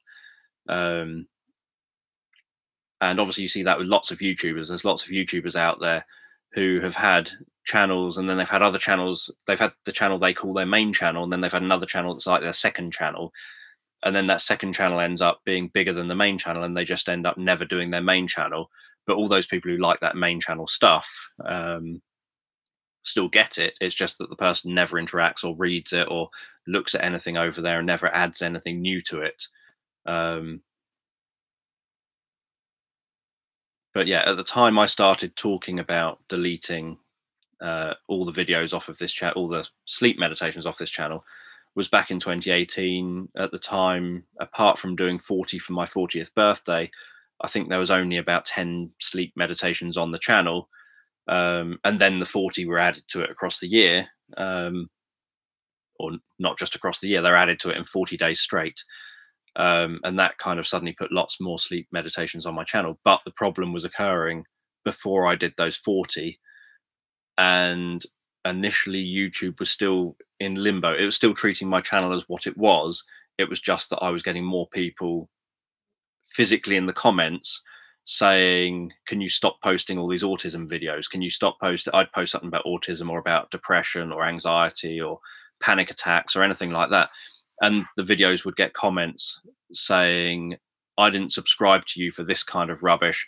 I don't care if you're autistic. I just want the sleep stories.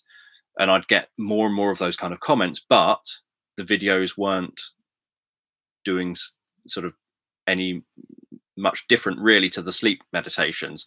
YouTube was showing both of them kind of equally. But then by the end of 2018, probably partly because I did all these 40 sleep stories stupidly, and I'd agreed with my subscribers that I would post one new sleep story every time I hit 1,000 subscribers, because I said I really hate doing the sleep stories. I really don't want to do them. I don't want anything to do with them. I hate doing them. That I find that I get so angry when I do them. But everyone kept saying, please keep doing some. And so I said, I'll do a new story every single time I hit 1,000 subscribers. That way it's kind of best of both worlds. I'm hitting 1,000 subscribers roughly every month or so. So you'll probably get a sleep story a month on average, or every 6 weeks. I'm then doing something that you're saying you want, and I'm getting subscribers. So obviously it's kind of a thank you for that. And I stopped doing that because lots of people complained, saying that even though the subscribers were the ones that kind of negotiated with me that this was a good way forward, lots of new people discovering my videos said, you're blackmailing your audience. You should do it because it's your job. You shouldn't do it because people subscribe to you. And so that then made me stop doing it and totally stop doing sleep stories entirely from late 2018 until the middle-ish of 2019, where I uploaded some random ones that I hadn't posted before on this channel, and then just decided I'll just jump in.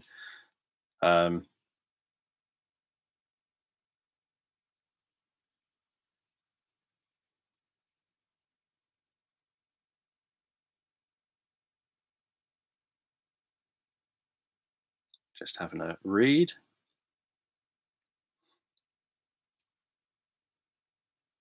Yeah, the thing about the ones with the echoes is they're all completely random types of subjects.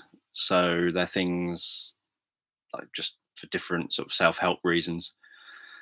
They're really bad audio quality, obviously, by modern day standards, because they're all recorded when I didn't have the kind of digital stuff I've got now. So many of them have a buzz on them, and so they're not the sort of thing I'm likely to share nowadays, because they're not at a standard that I would be happy to really be reposting.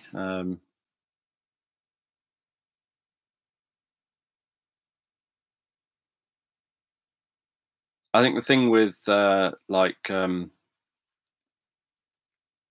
Ellman, I have used some of his stuff occasionally.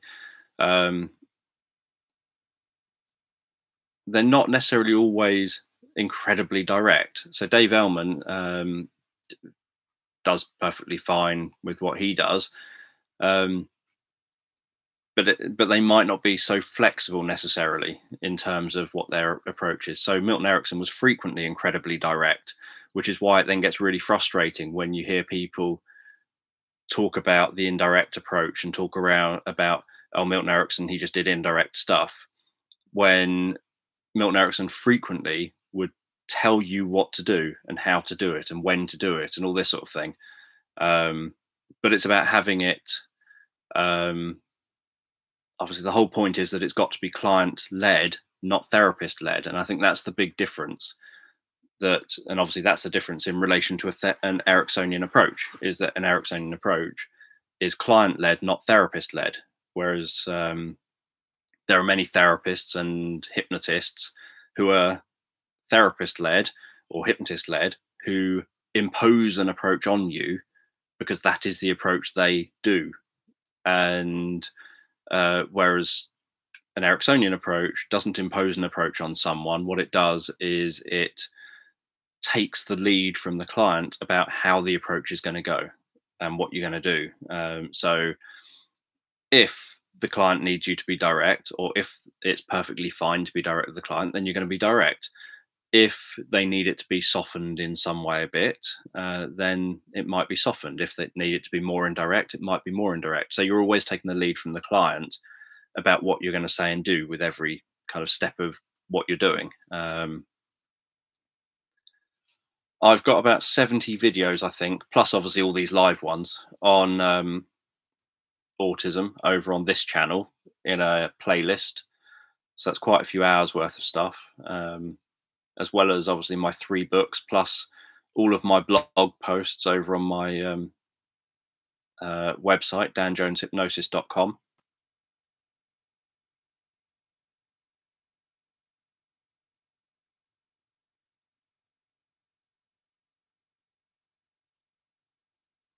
Yep, I've frequently shared over the years about how angry I get making the sleep meditations. I get less angry if I do them on air, not because I'm in front of people. I'm more than happy to be angry in front of people if I am angry, but because of the way it's done. So when I do the live streams that many of you have been a part of, the next one will be on Monday at 10 p.m. It's totally different. It's a different context. I'm given plenty of content to work with. I think people don't necessarily always realize how difficult it is to just suddenly do something. Like if I said to everyone on this stream now, right, what I want you to do is turn on an audio recorder right this second and create a 30-minute, spontaneously, just create a 30-minute sleep story that helps with anxiety, stress, worry, and is done in a way that's going to help the person to fall asleep. And the chances of people then, I suspect, the chances of many people then saying, yeah, I can do that right away, and I won't get angry, I won't get frustrated with myself, I won't suddenly think, why can't I think of an idea? Oh no, I didn't. Especially if you do loads of them, where you end up thinking, that's just too similar to the one I did last week. That's too similar to the one I did 2 weeks ago. That's too similar to this one. Or no, this just sounds rubbish. And, I'm betting many people would think, actually, that's not an easy task to do, especially when you're doing it all the time. To do like I used to do in the old days. I often say the old days and then have someone comment about Zimmer frames. But back in the old days, I would just do the odd one. It would be like, oh, I've just suddenly woken up this morning with an idea that I think would make a really good therapeutic meditation. I'll normally get like a metaphor that I think would be a brilliant metaphor for helping with, say, anxiety. And so what I would do is then go out of my way to go and turn that metaphor for anxiety into a whole story, because it's in my head and I've got this idea.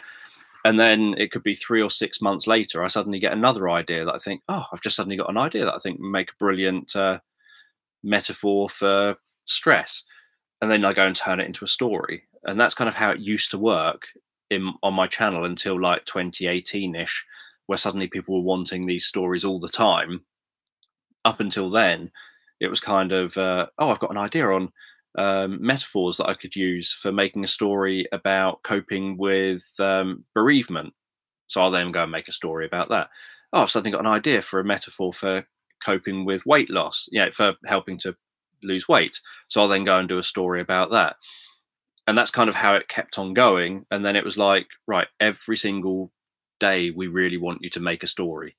And that is quite a tough thing to suddenly do. And then that makes it's now a chore, and a very stressful chore, rather than it being a creative adventure, a creative thing where you're suddenly getting this idea in your head, or and so that's kind of what I get from doing the live streams, that never mind how much people unsubscribe from my channel because of the live streams and stuff like that, what I get from it is the engagement of people, where you suggest tons of ideas that I've got to work with, so that I can genuinely create something that feels like a story that I've never created before or never told before. And I don't know where it's going to go and how it's going to go till I start it. Like, I didn't know last Monday's story was going to be a romance story until it was suggested to be a romance story. I didn't know that it was going to how it was going to then be a romance story until Pocket Watch was suggested.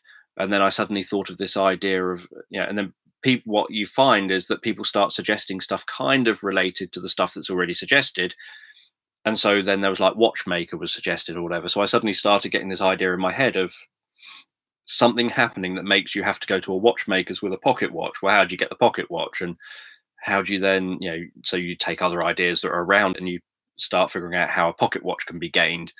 And then you end up thinking someone had wanted hugging. And so, they said they feel like they really need a hug. So I thought, well, I want to be able to give you a hug. Let's do that in this story. So in the story, I wanted to make sure there was a moment where there would be a loving, kind of really nice hug that the person really wants to get, that they're so kind of into that hug that they rest their head on the shoulder of that person who's hugging them, and they feel that sense of warmth and love, etc. So I wanted to make sure that was in there.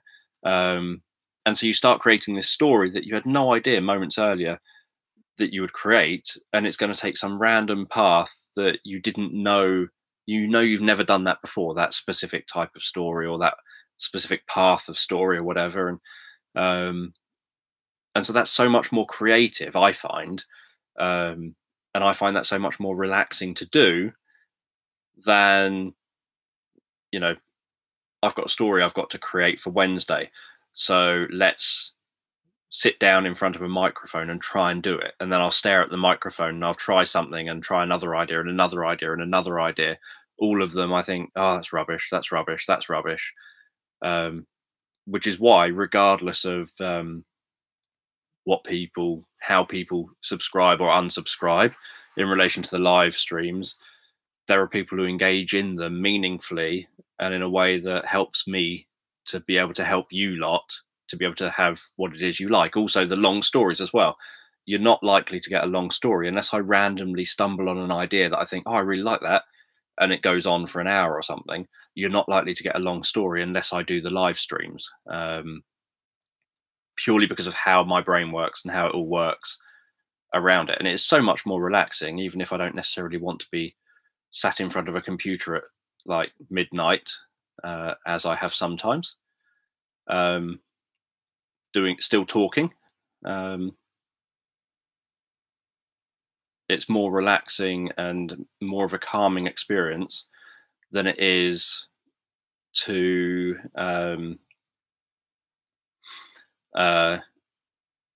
do it myself just in an empty room. But yeah, I've often responded to, I get comments now where someone will comment saying, I've watched this video, this sleep story now, I want another one today. And I'll think, my channel, it's just demanding, isn't going to make it happen. And I'll often reply pointing out that I use the meditainment tracks quite a lot. They're currently, for those who don't know, I've shared the link over on Facebook in the Dan Jones Sleep Stories, Guided Sleep Meditations sort of Facebook group.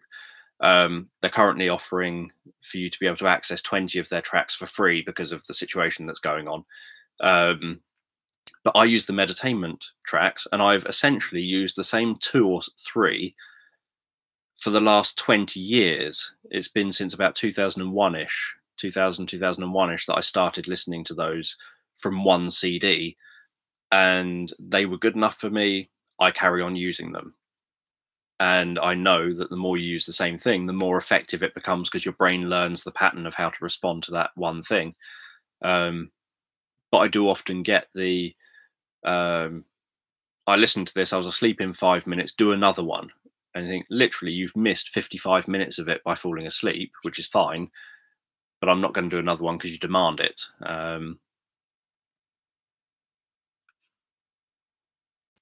So yeah, so I personally think that I don't know any other, or I don't think I have seen another artist with as many sleep meditations out there as I've got on my channel, which is nearly 200, I think, of all different sleep meditations. And yet people seem to think that's not enough, and that they demand another new one rather than going through 200, which is more than enough. That if you listen to them one a night, 200 days later you can, or 201 days later or whatever, you can listen to the first one again. It's not like you have to listen to them, even because of the quantity, it's not like you even have to listen to them for any kind of period of time. Let's see.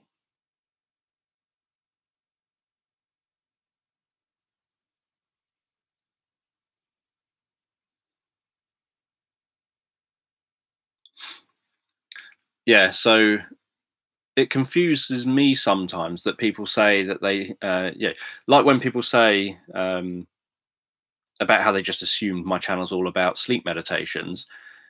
And I think I literally only started posting frequent sleep meditations in September 2019.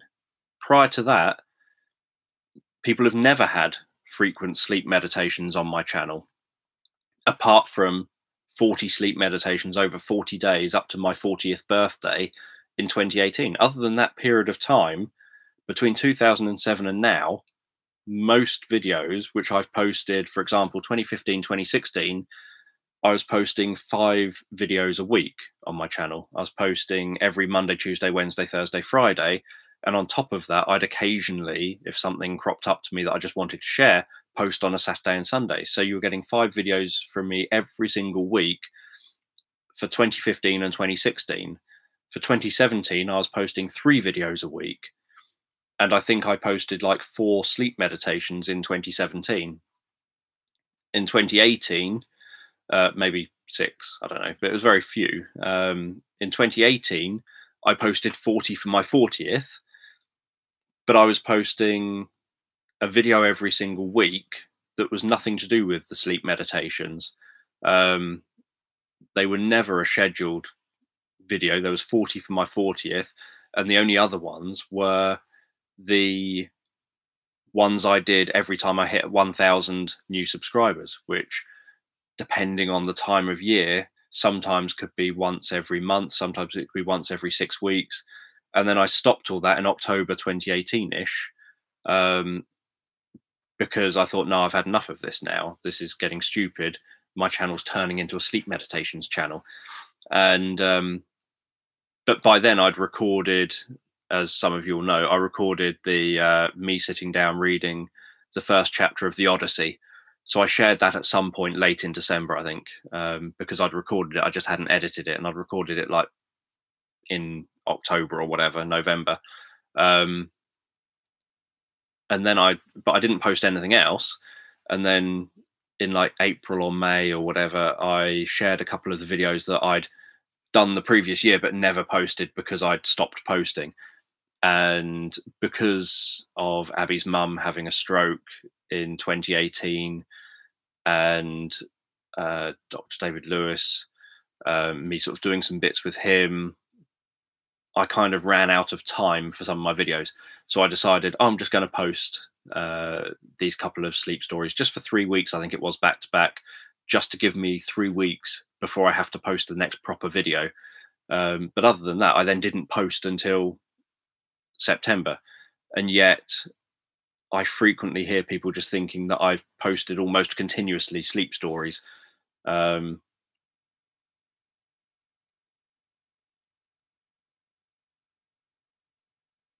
do I have all the books I've written together? Kind of. I've, well, I don't know. Yes and no. I do have copies of them all together in a box. So that's a yes.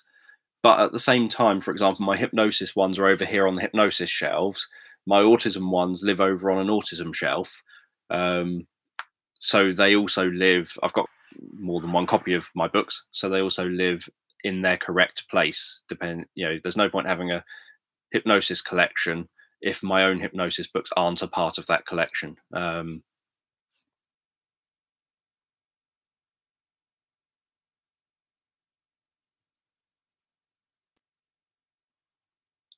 Yeah. Also, I try and release completely different types of stories as well, as many of you've probably noticed. So I release stories that are first person, as if you're experiencing it. And I always point out first person because it's supposed to be an experience, like a first person computer game. It's not like you're reading a story from a first person kind of thing, which is wrong wording. It's I do third person, obviously. I have stories where it could be a male lead, a female lead, an animal, potentially an animal lead. It could be that the lead is intentionally ambiguous as to their sex because whoever's listening, I want them to be able to identify with that individual. And so I don't want that individual to have a known kind of gender because I want the person listening to be able to project that onto the character so that you'll get someone that will think, oh, I always thought it was a man, or oh, I always thought it was a woman, or whatever. Some people then get really annoyed. They say, I just want you to say he or she. But then in everyday life, I almost never say he and she to people.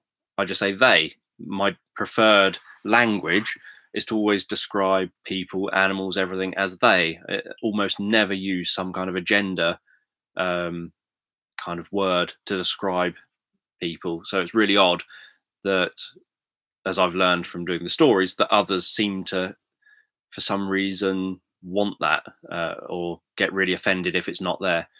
I have stories where the characters have mental health issues, where the characters have things like autistic, where the characters have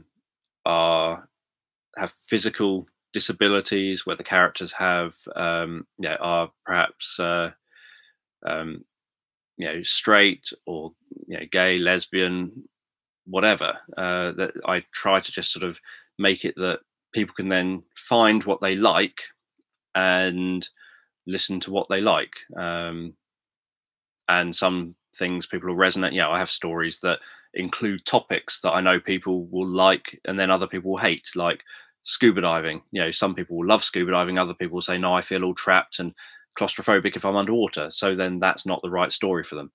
And then I try to put things into as many playlists as I can, so that people can then try and find the kind of thing they like. And if they like, for example, things with scuba diving in, you can find the list of stories that include underwater stuff. But then if you know there's stuff you don't like, you can find the playlists that have that, see if any of the scuba diving-y, the underwater stories are on that playlist. Any that are, don't listen to those ones because you know they're going to have those issues in that you don't like. Any that aren't, well, then listen to them. So I never expect someone to listen to the playlists, and I actively discourage people listening to the playlists because clearly that's not sensible on YouTube, because you're likely to get adverts between the stories, and you're also likely to end up with my normal kind of like, subscribe, share introduction at the beginning of each one. So I always recommend, if you want to listen to more than one back to back, either use the compilations or go and listen to the Sleep Stories podcast, or use Spotify or something else to listen to them.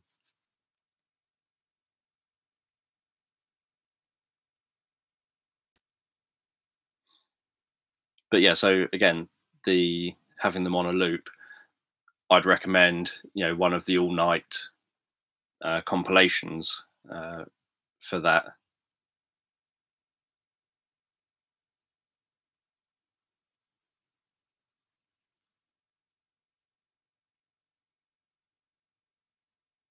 I like my people.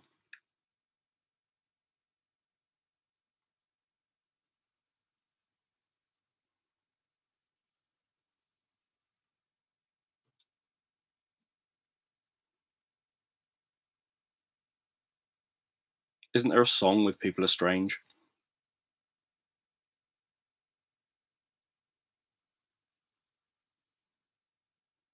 I think it's odd when I hear someone say they don't trust anyone enough to let them hypnotize them, when hypnosis helps you to be far more in control of yourself, um, and to be far more empowered. And so it seems really odd, because obviously the hypnosis research is that when you're hypnotized, most people are less suggestive when they're hypnotized. A small number of people are more suggestive. They think that they're supposed to, the theory is that they think they're supposed to be more suggestive, and so they act more suggestive.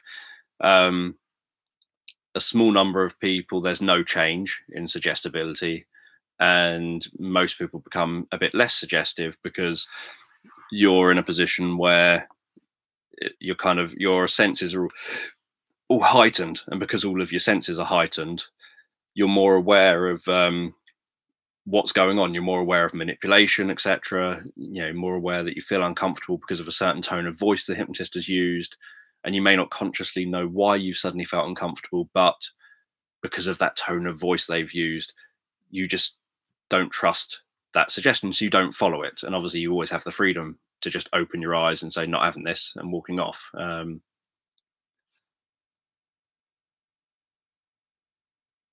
Yeah, people are definitely meaner online generally because they don't have to see you. There's kind of, it feels like there's, I assume, feels like there's no comeback, so you can say and do what you want. Um,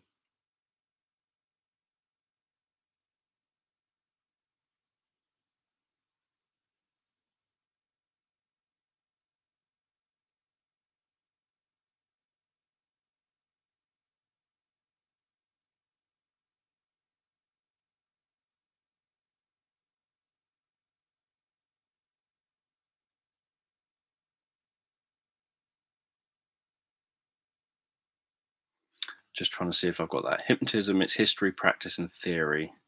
J. Milne. I definitely have that somewhere here. Let's have a look. History, so it should be somewhere here.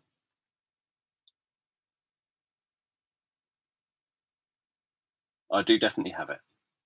Don't know why I can't see it. Probably because I'm on air. Nope, that's about that. But yeah, I have got that somewhere. I thought it was on that shelf there.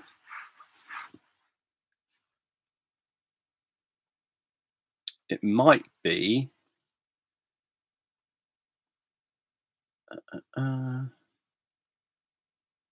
Just wondering if it's among my old books here next to me, given the date you've just shown.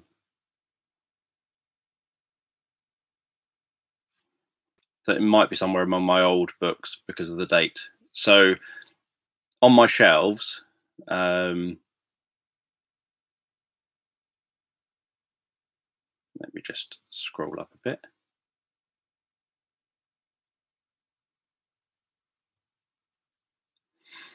I have got a list of all of my hypnosis books. On my shelves, I have everything in its right place. Everything has a place, but I specifically, for anything probably under about 1920, so older than say 1920-ish, I specifically have among my old hypnosis books. So anything that looks like an old hypnosis book rather than a modern book, I pretty much have among my other really old hypnosis books. So even though they might be books that come from like there might be self-hypnosis books, which would normally sit here on the self-hypnosis section. They might be history of hypnosis books, which would sit at the back end here among the history of hypnosis section. They might be professional hypnosis books, in which case they'd be on this row back here. These are the ones I'd recommend people read if they want to know actually about hypnosis, not the ones on self-hypnosis and stuff like that. But then I've got things like medical hypnosis by, let me get one of these out. So I love books like this, by Lewis Wahlberg. This is an old book, smells nice. It's also a signed, smells very nice. Now my nose is next to it. It's also a signed copy, but that's a 2-volume set. So that's there because it just sort of fits there, and it's not quite old enough for me to warrant it to be on my old shelf. But yeah, so I've got a list of all of my in-print hypnosis books. So I've got hundreds and hundreds of hypnosis ebooks as well. And have kind of 700 or whatever hypnosis books. And so all of these sort of 700 hypnosis books, I've got a list of them all.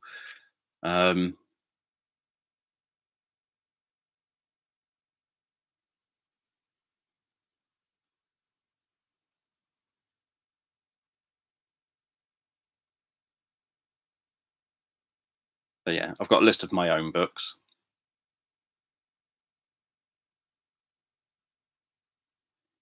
I was reading that as a list of my hypnosis books, as in a list of all my ones I've collected. But yeah, I've got a list of my hypnosis books on my website, a list of my autism books. My Hypnotherapy Revealed series, I'll just open the front page of one of them. Well, not the front page, but a couple of pages in. My plan is to end up doing the 10 volumes that are listed there. Oh, not happy with the light. I've done 2 and I've partially done 8. So I'm just working through them. Thank you for recommending my sleep meditations. Yeah, my web address isn't difficult, danjoneshypnosis.com. Yep, that's the one.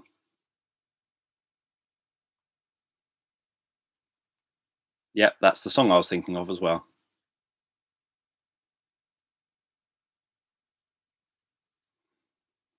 I've got, I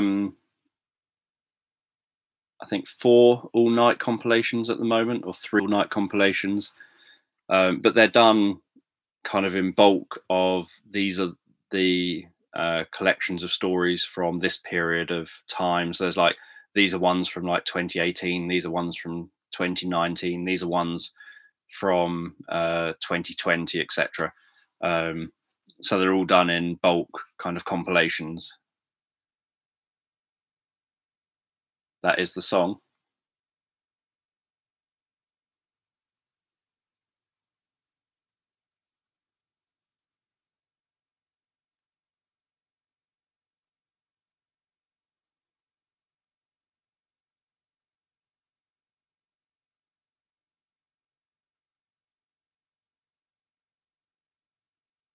The Lost Boys is a very good film. I've got all 3 of the Lost Boys films, but the first one is significantly better than the others.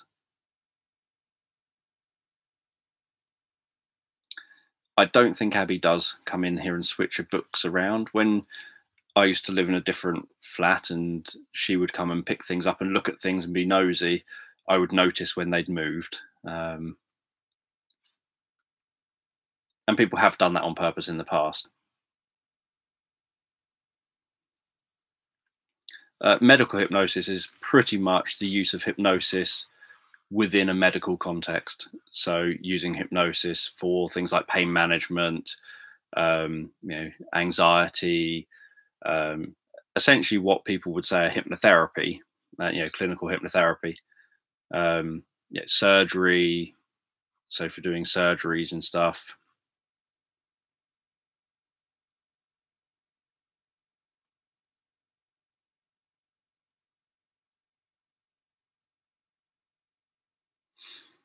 Yeah, although currently I'm not looking at the camera, I'm staring over here. So you don't have a problem of me staring at you on these videos because recording them live, I'm staring over at the side. The oldest book I've got, 1786, I think.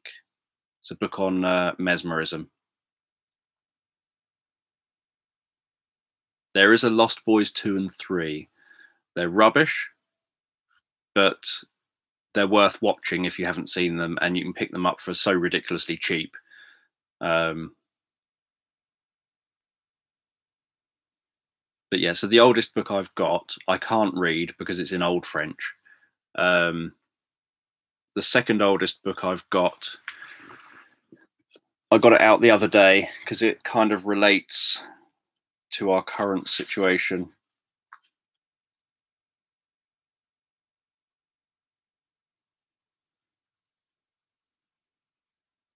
I think this is the one. Abby got me this, I think for my birthday last year.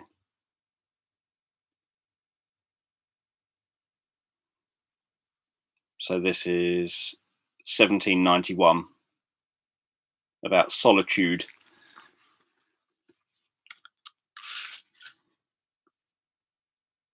So chapters are things like the advantages of solitude, the influence of solitude upon the mind, the influence of solitude upon the heart. And the pages feel really nice. They feel like cotton paper, which is nice. So it's just a small little book. I'm probably the only person I know who goes into clothes shops and pubs and looks at all the books that they've got on display. That in clothes shops, there are some clothes shops that have old books as part of their displays, and I spend my time looking around their books. The same in pubs, and I think, oh, I hope they'll sell them to me. Who's the author?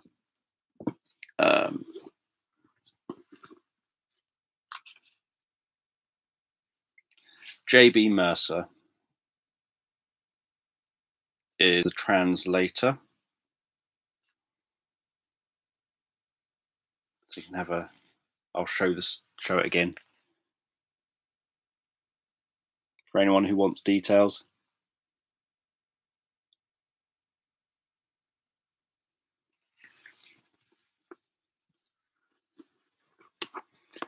Yeah, here you get it quite often. I think it looks rustic and nostalgic.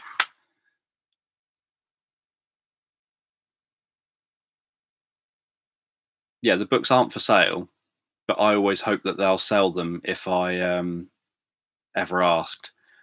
I think I've only ever approached one. It was a cafe I approached, saying because I wanted one of the books, and they just take it. It's literally, to them, they got it as you can buy bulks of really old books that are just like random books, and a company will just say, "Do you want a bunch of random old books for like 30 quid or whatever?" And they'll sell you those random books, and so you never know what you're going to get as a company. But it then looks good, obviously, on the bookshelves. What was the book? What, the one on solitude that I've just spent twice showing? Oh, what was the book I got from the cafe? I can't remember. It was a psychology book of some kind. I thought you meant the one that I was just showing twice. I thought, what are you doing? Looking the other way 2 times in a row? But yeah, it was a psychology book, but I can't remember what psychology book it was off the top of my head now. It was a number of years ago.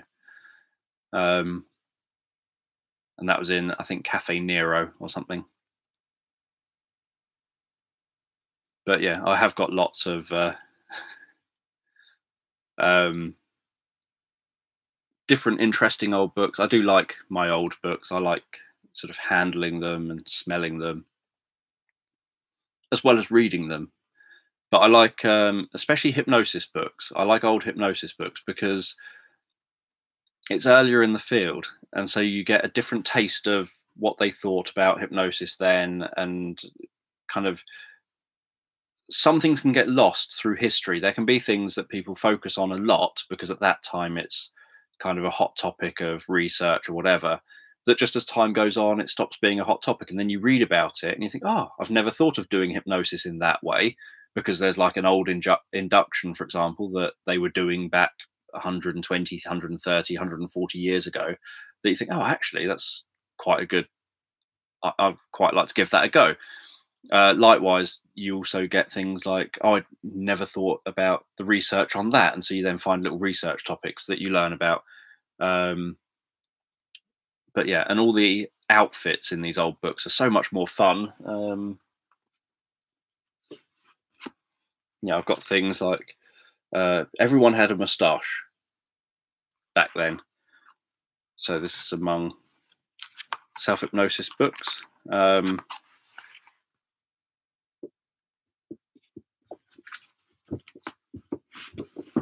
Squeeze that back in there. So yeah, so everyone seemed to have moustaches, and you get trying to carefully lift different books out, see if there's anything with interesting photos. No, I thought that one might have interesting photos in, although that did smell nice to flick through. And I've obviously got the book that started it all in a plastic bag.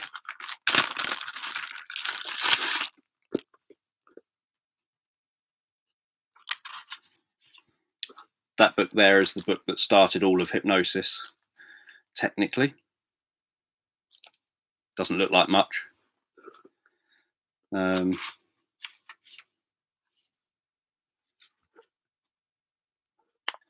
That's obviously a first edition of Neuropnology.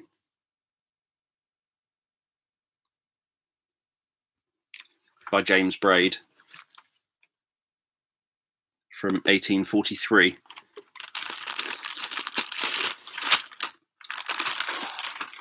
So this little carrier bag has my oldest books in, or yeah, my sort of rarest or most expensive, or I don't know what the right term be. They're probably not all my most expensive.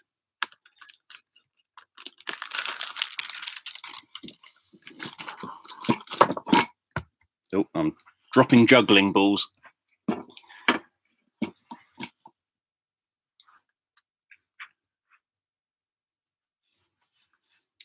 I don't know, I've just put it back. I do have also James Esdale's book, the Mesmerism in India.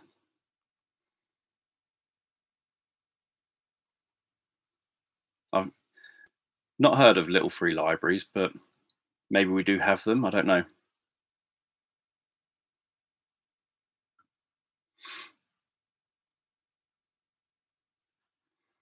But I do have quite a few signed hypnotherapy books, different sorts. I've got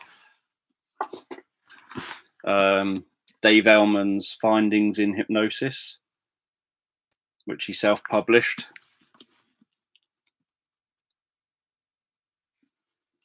This one's signed to his sister.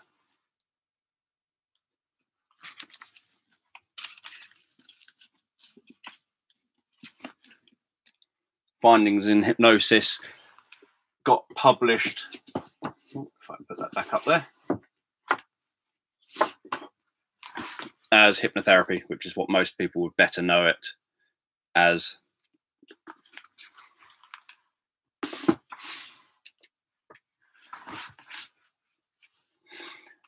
And then I've got things like Encounters with the Past, which the interesting thing about this, I think it's this one, yeah, is that it's contains records, which are people sharing their past lives, allegedly, through hypnotic regression. So that's just interesting, because obviously you don't often get books with records in.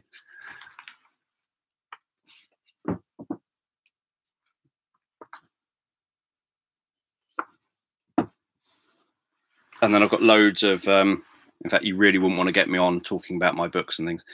Loads of books on subjects kind of up here linked to hypnosis, and also linked to things like religion as well. So this one's psychology, religion and healing, and then it talks about hypnosis and different subjects in there to do with that.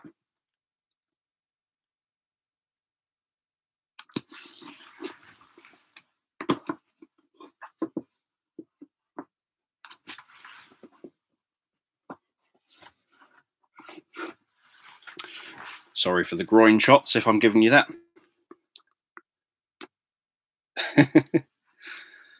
And then obviously this is the book that I contributed a chapter to, which is Clinical Hypnosis Textbook by Professor Ursula James. Probably one of my old ones. I don't know which one. Different ones have different qualities. So I actually like, if I just put this back,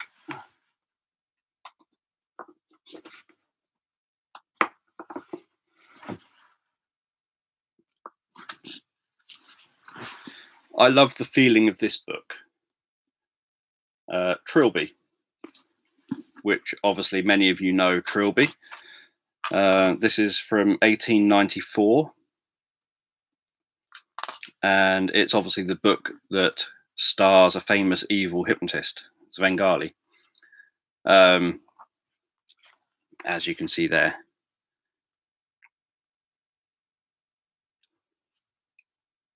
Having plenty of fun, obviously dancing around a dance hall, I'm sure. But that is such a ridiculously heavy book. That feels like a doorstop. It's not particularly big, but it feels kind of doorstoppy and ridiculously heavy. And I do like the cover. It's all indented and everything. And so that's one I like, kind of the feel of for the weight.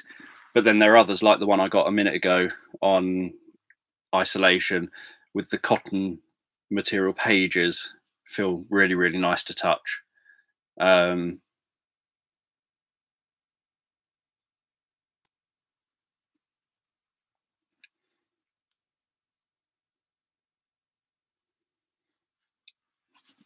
Whereas I actually also like some of my, so I've got a big stack of novels and things from over the years that have hypnosis as a reasonably key feature to the novel as well, because I quite like, obviously, hypnosis in fiction, as well as, I don't really read much fiction, but I quite like, I have an obsession with hypnosis, as people might notice. And so when something comes out that involves hypnosis, whether it's Marmite or whether it's a novel, I often want to have that on my shelf. I used to, all my hypnosis stuff largely was non-sleep story hypnosis. My channel used to be full of self-hypnosis for various things, from weight loss, stopping eating sweets, stopping eating chocolate, increasing metabolism, multiple pain management, self-hypnosis stuff. There was hypnosis stuff around becoming more youthful, as we talked the other day. There was hypnosis, self-hypnosis stuff around, I don't know, there was hundreds of self-hypnosis videos that I used to have. There was dozens of just inductions as well. So to give people an experience of different types of hypnotic inductions, I would do things like, there were short videos, but they were like 5 minutes, where it's just the induction, give you a couple of minutes of just being absorbed internally for a moment, not for any real purpose other than to give you that experience of the induction itself. And then I'd say, that's it, in 3, 2, 1, coming back out of hypnosis, or 1, 2, 3, coming back out of hypnosis, whatever. So there was literally vast amounts of that. Plus there was, I had about 50 or 60 or so hours of educational videos, a series of, I think, 100 videos or something of educational hypnosis videos on my channel, where you could follow, you know, from learning basic hypnosis all the way through to more advanced stuff. That used to frequently get shared among multiple hypnosis forums, which was really handy, and that used to get loads of views in like 2007, 2008, 2009. But then in 2010, 2011-ish, I deleted nearly everything off my channel, and totally got rid of it, a lot of it, and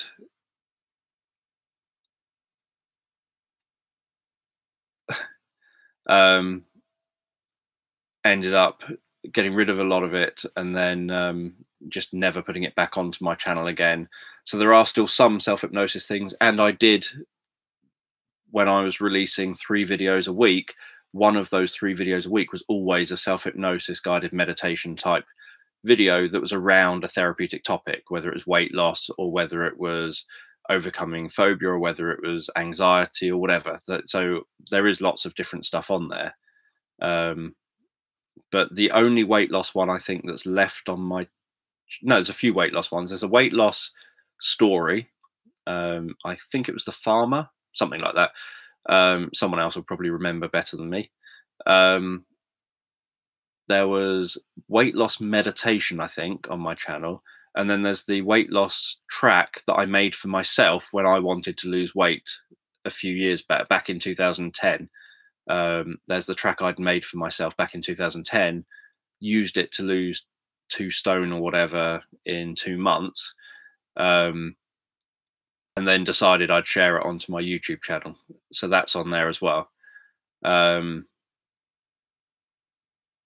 don't think I've got any more. I think it's just those 3 that are on there now.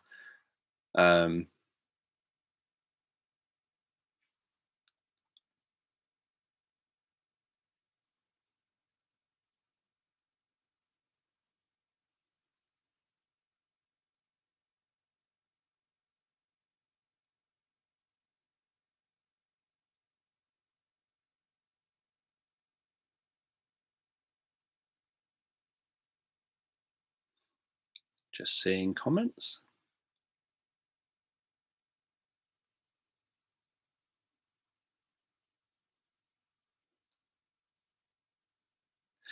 Yeah, the the trouble with hypnosis. Michael Yapko, I will grab his book because it will be somewhere behind me.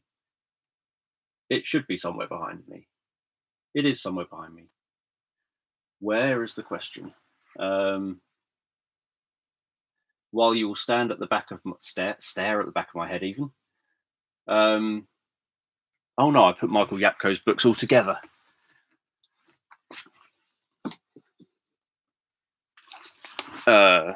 Michael Yapko wrote a book, Mindfulness and Hypnosis. And the main kind of basis of this book is he kind of went through a stage where he was teaching a lot about how mindfulness, as it's used in cognitive behavioral therapy. So as many of you probably know, if you seek cognitive behavioral therapy, they'll often do mindfulness-based cognitive behavioral therapy nowadays. It's quite a popular thing. Mindfulness used in cognitive behavioral therapy is nothing like mindfulness as in the thing that you might get or might sort of I don't know what the right, you're not discovering it, you're not getting it. You might have as part of, say, if you went to a Buddhist temple or something. So mindfulness within a therapy context is totally different. And how it's done is no different to doing hypnosis. So Michael Yapko obviously wrote a book kind of advocating, saying, why don't all hypnotists just stop saying that they're doing hypnosis and just do mindfulness-based cognitive behavioral therapy, because you're doing exactly the same thing. The cognitive behavioral therapist who does mindfulness will say, just take a moment to focus on the top of your head, focus on your shoulders, focus on relaxing your chest, relaxing your body, etc., etc., etc. The hypnotist, cognitive behavioral hypnotist, would say, just get a sense of focusing on top of your head, focusing on your shoulders, focusing on your breathing, focusing on your stomach, etc., etc. They'll just do exactly the same process. And then they'll say, whatever the therapy part is, focus on just letting those thoughts be there, not attaching to them, all these kind of things. You're doing the same thing regardless. And so Michael Yapko's view is hypnosis has had a lot of years of having a bad press.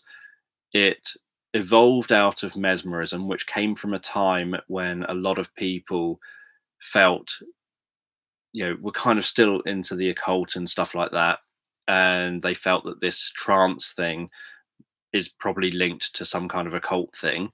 So it came out of that, became hypnosis, but still was linked to the whole occult thing because of the trance aspect.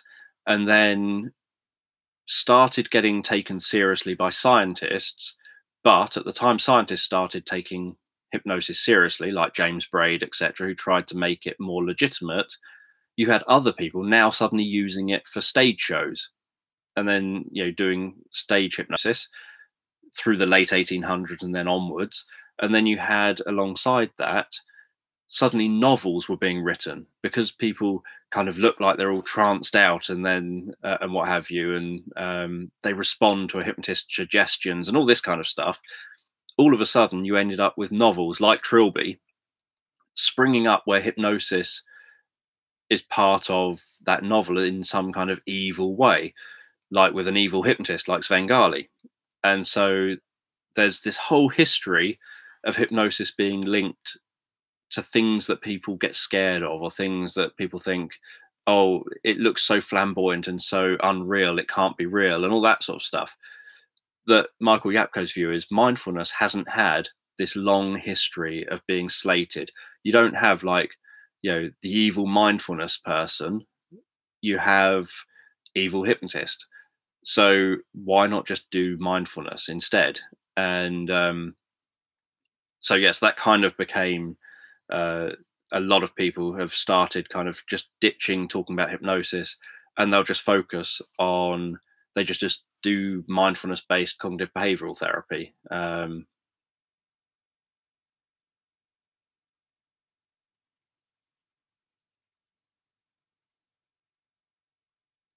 Just having a look. Yeah, a lot of thinking can take 20% of your energy up. So thinking is a good weight loss strategy. Let's have a look.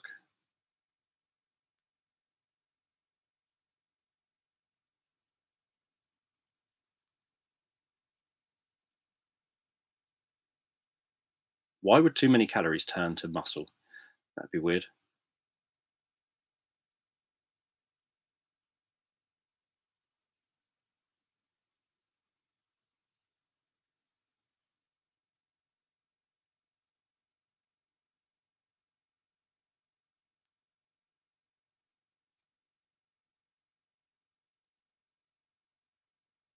Yeah, laughing burns calories.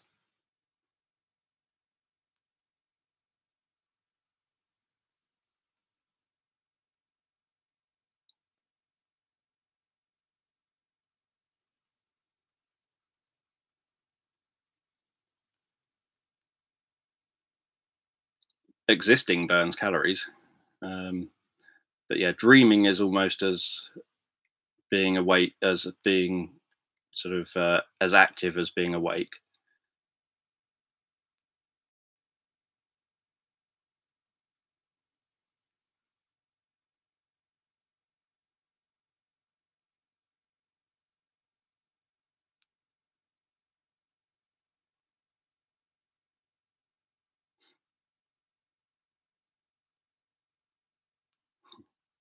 Yeah, the whole you're unconscious thing obviously is an awkward one. I when I met up with Adam Eason last summer, I think maybe last June or whatever, we talked about this whole you're unconscious thing, because obviously you do not have an unconscious mind.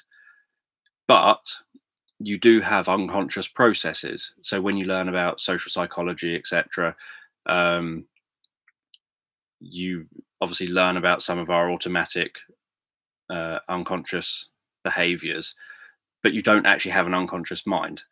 Um, and yet, and this is what I was talking to Adam about, there's that tendency that the words "you're unconscious" work really well as a direct command for someone to interpret as go inside and focus internally, kind of thing, and do automatic behavior. So it kind of gives that message of do automatic behavior, because you're saying, you are unconscious, and but you're talking kind of about that part, if that makes sense. But it's not real. It's not like, yeah, you're actually kind of referring to something that you don't believe in, but you know that it's just a linguistic trick that you're doing, because you know that most people will take it as something that helps them to deepen their state and become more internally absorbed. Um, and I was talking to Adam about how awkward I feel when I use it. That I use it because there are times when it works really well as a linguistic trick, but it feels kind of awkward to do, because you don't believe what you've just said in terms of an actual real thing. Um,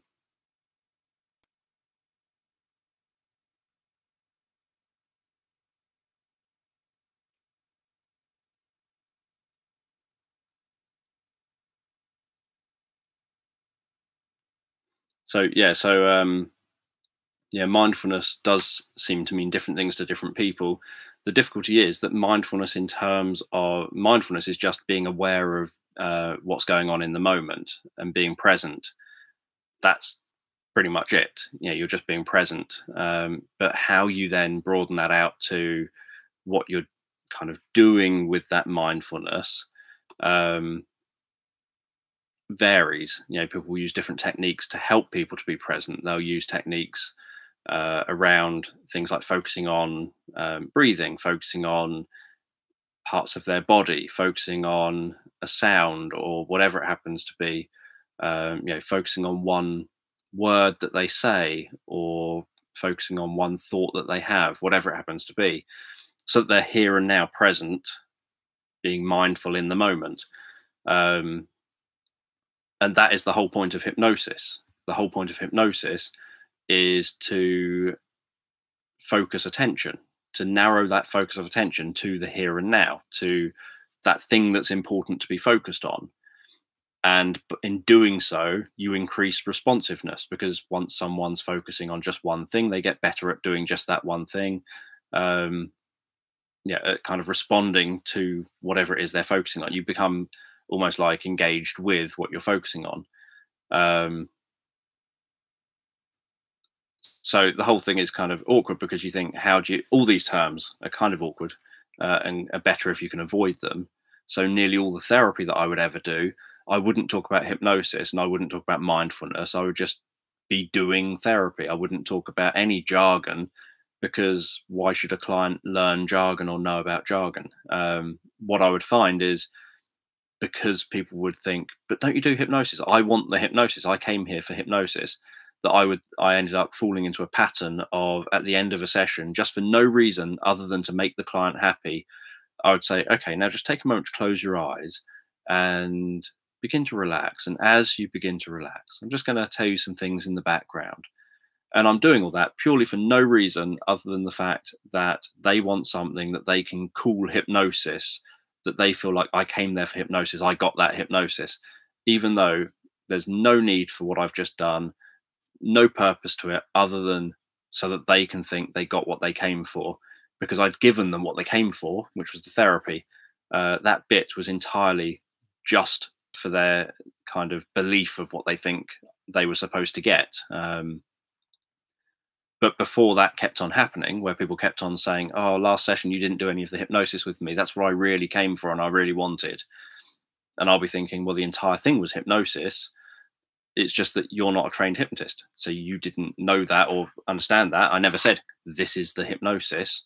So you just end up having to do what you think is right.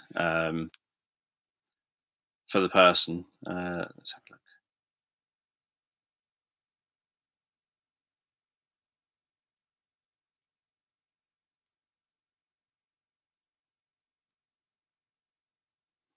a look. We've got a dam in one of the stories. The thumbnail has a beaver, um, an otter, and a platypus on it. If anyone's in need of a dam.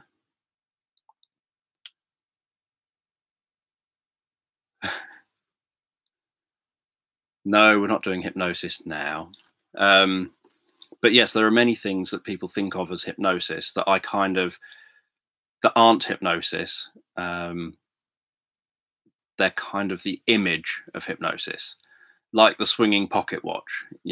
People will come to you thinking that there's, the swinging pocket watch is the hypnosis, and they want the swinging pocket watch. They will, come along expecting you to kind of stick them to their chair or some weird other thing, have it so their eyes don't open, or they'll say, I heard what you said, so I can't have been hypnotized, as if somehow you're genuinely going to knock them out. I always say that not hearing what I've said means you're probably dead or in serious need of medical attention. So, people have these views of what they think is hypnosis is and what the experience is going to be.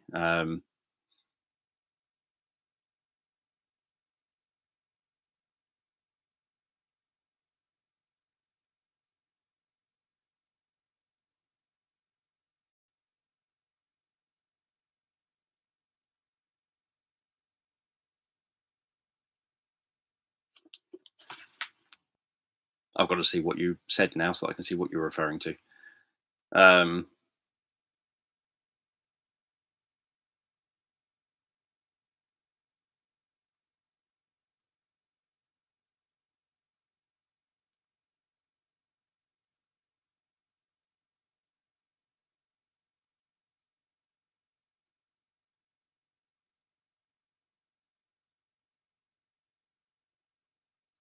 Well, if someone, obviously, there's a difference between jargon and knowing how something, what things are and how they work.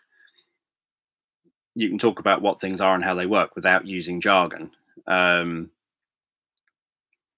But if someone wanted the jargon and it was likely to be therapeutically appropriate for them, then obviously there's no harm in using the jargon. My experience with people is normally they want to get better and they don't even think about the fact you're not using jargon because they don't realize there is the jargon because they didn't, it just doesn't even crop up.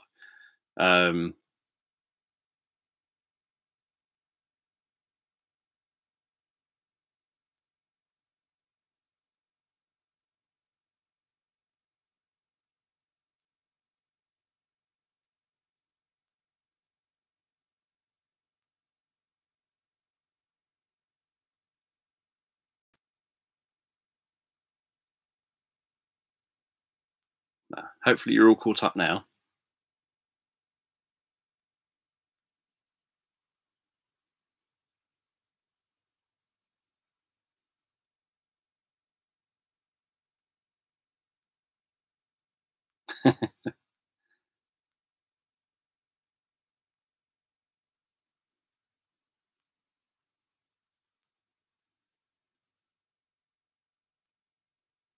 Yeah, coconut. That's what it should be called from now on. We have a big coconut issue. But yeah, so I find it really interesting. What I find is that there are people who know about meditation who take offense to someone saying that it's like hypnosis in how it's done, saying there is nothing like, because again, it comes down to people who are meditating have different brainwave patterns. So this is as in like if you've got a Buddhist monk sitting in a room with someone scanning their brain, compared to people who are actively doing hypnosis or sort of experiencing hypnosis, because hypnosis is very much about focusing on one thing. Meditation, you might have, you often have a different, if you're doing that kind of meditation, a different kind of brainwave pattern. Where the issue comes is that when it's being used in a therapeutic kind of context, like linked with cognitive behavioral therapy or something, all of a sudden, what you're doing ends up being no different to how the hypnosis part, because the hypnosis is just focusing attention to help increase responsivity or responsiveness. And so when you just sort of look at that, all of a sudden it's like, so if the meditation is being used to help focus someone's attention and help them to be able to be more kind of in tune with themselves or whatever it happens to be, there's a therapeutic reason for it. It's not a kind of spiritual kind of reason or anything like that. It's being done specifically for a real world therapeutic kind of here and now, to deal with anxiety, to deal with worry, to deal with whatever it happens to be. And that's, my meditations, imagine sticks on a stream, is no different to where you would tell someone who says they worry and they attach to their worries to imagine sticks on a stream. Imagine the worries being like sticks on a stream. Yeah, I do have books specifically about the devil's work that I would get out when pestered by religious people who say it's all evil and bad. I have books specifically named that.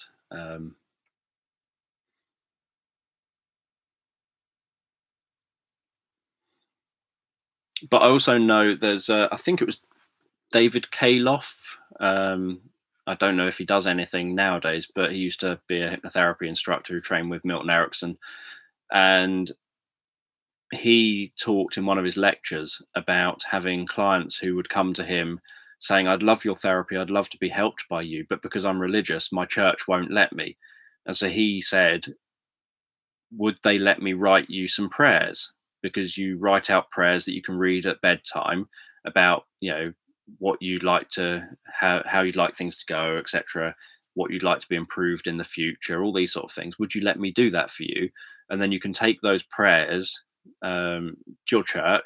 They can read over the prayers. If they're happy for you to read those prayers at the foot of your bed, kneeling down, read those prayers, and then close your eyes in a praying position and contemplate the prayer you've just read, would you be okay with that?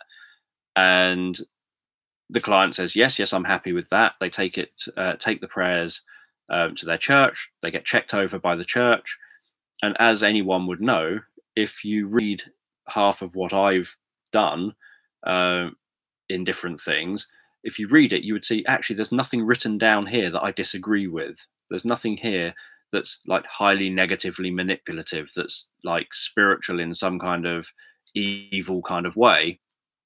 And so that, the story that he told, he said that the client was then able to do the hypnosis, the self-hypnosis, but using those prayers. Essentially, he would sit down or kneel down, read the prayers, close his eyes, contemplate on what the prayer said, and try and recall what the prayer said. And that would be him doing self-hypnosis for himself. But as far as he was concerned, he was just reciting a prayer he'd been given to recite. And as far as the church were concerned, he was reciting a prayer that they had authorized and said is okay for him to read, because there's nothing contained within it that they disagreed with, and that's what he was doing. And so once you start kind of putting things into different contexts, Milton Erickson worked with someone where this guy was dying of cancer and was in agony.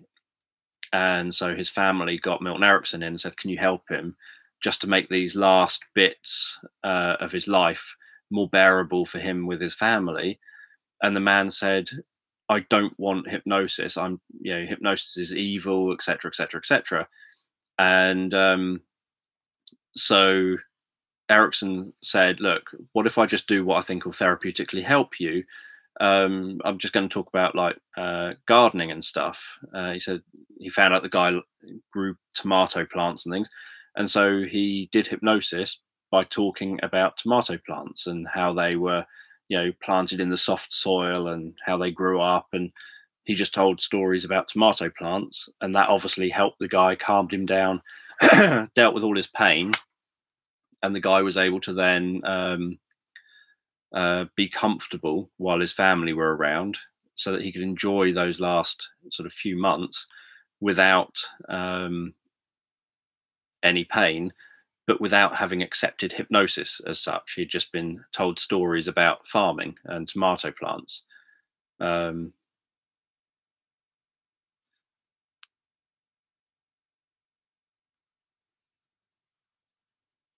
yeah, I've had that kind of thing against me, and I initially respond to things like that, normally thinking I probably shouldn't respond, but I feel that they need educating. And then, yeah, I fortunately normally just end up blocking them, or I just ignore them. It kind of depends how it pans out, whether it pans out with abuse or whatever. The same on YouTube. I get comments like that sometimes on videos on YouTube, and I used to get a lot more. But depending on how it pans out, if they're not abusive, if there's no actual abusive language, then I normally allow them to have had their free will, free speech, say what they want. I'll say my part. If they agree or disagree, that's up to them, but it's said, and I then ignore it and don't bother interacting again. I've also had people who say, don't trust this guy. He's a con artist. Go to his website. It says he studied NLP. NLP is the biggest con going. And so you should never listen to this guy, because if he does NLP, it means that he's not out to do scientific stuff. He's only out to con everyone and rip everyone off. And again, I tried to engage with that person for a while, but they kept on coming back aggressively. And then eventually I'd sort of been saying, is there a reason you're attacking me so aggressively? I'm literally saying I agree with what you're saying, that people should be science-based, people should be looking at evidence and research. You only have to look at the stuff that I've presented you here to show that's exactly my approach to things. The fact that I've learned neurolinguistic programming as part of my 20 odd years of doing this subject doesn't mean that I'm some kind of con artist.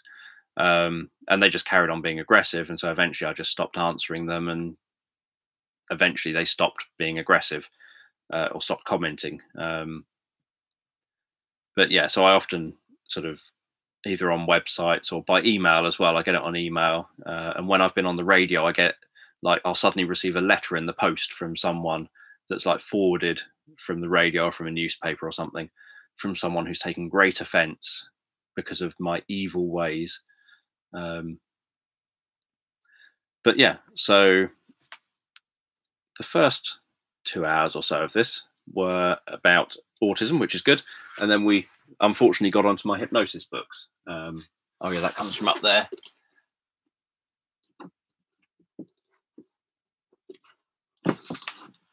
The trouble with the topic of my hypnosis books is that I have hundreds, and I can talk about them for hours and hours and hours and hours and hours. And I like showing off my hypnosis books, because, or else I just keep them to myself. That's why I used to like teaching hypnosis at home. I used to like inviting students around to learn hypnosis here, so that they would then have access in the lunch breaks and the morning and afternoon breaks to nose through my hypnosis library, so that they could then see what sort of books I've got, see if they liked certain ones that they might want. I wouldn't lend them, obviously, I'm not stupid, but they could then see what they might like to purchase for themselves. And it would kind of feel like, it's a bit like artwork that ends up being in a locked in some kind of room somewhere that no one ever sees. And you think, what was the point in that artwork if no one ever got to see it, if it just remained locked up, that someone somewhere wealthy knows it's there but no one ever sees it? So for me, I quite like sort of showing off different books of mine and being able to talk about them and say, this is this type of book and this is what I like about it, or this is really old, or this is about an unusual topic. Like, as I was talking about the other day, my book on Charles Dickens and mesmerism and stuff like that, things that even hypnotists don't necessarily know of certain books, and they think, "Oh, I didn't even know there's a book out there on that." And there's pretty much a book on everything. You can get books on like Reiki and hypnosis, books on acupuncture and hypnosis, books on, you pretty much name a combination of things and you can get it. So yeah, again, there's been times where I've kind of ended up saying, right, here's my credentials, or here's where I've been trained, etc. But normally I just think, really, I've got no interest at all in any of that. Um, I don't think I have any particular passages in my books that I reread periodically. Um, I have certain books that I frequently end up turning to for bits of information, because there are certain questions that regularly come up in conversations. Um, for example, one of them is frequently people end up raising the question about saying, you know, hypnosis increases suggestibility. So I frequently end up going back to the same kind of easy to find source that has the references that say that's not what the research shows.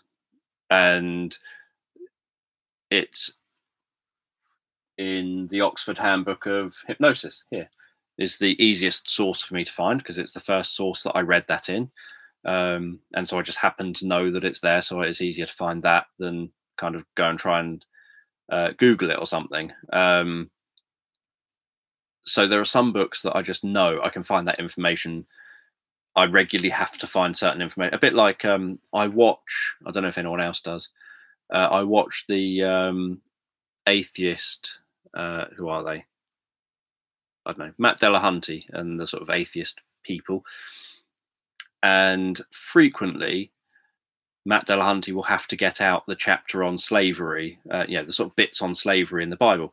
And so you see him regularly, like once someone calls in and starts talking to him, he'll instantly be flicking before they've even finished talking. He's flicking to the sections on slavery because he knows he's going to have to say them. So it's the same kind of thing with me, that there are just certain topics around hypnosis or certain things people say that make me instantly go to certain places to get the information about those bits.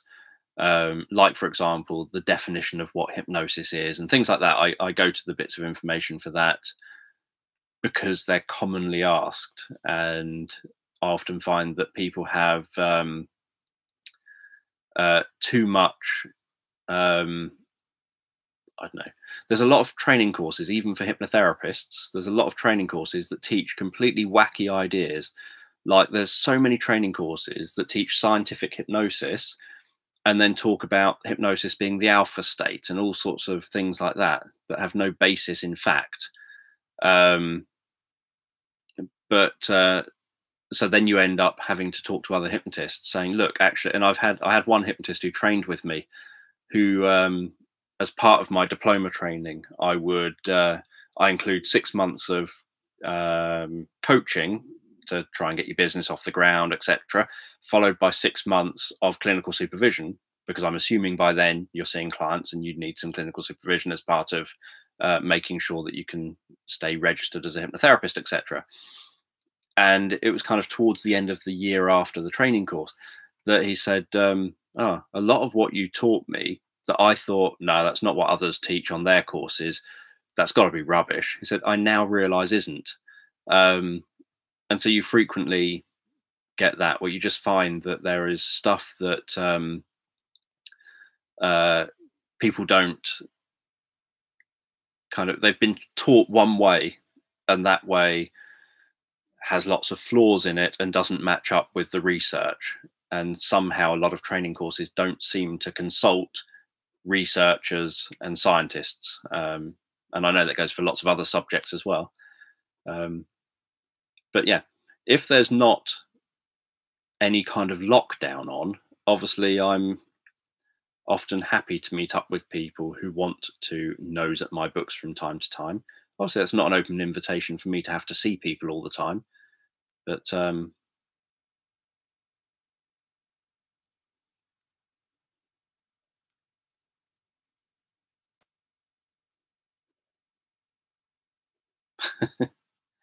Yes, books are better.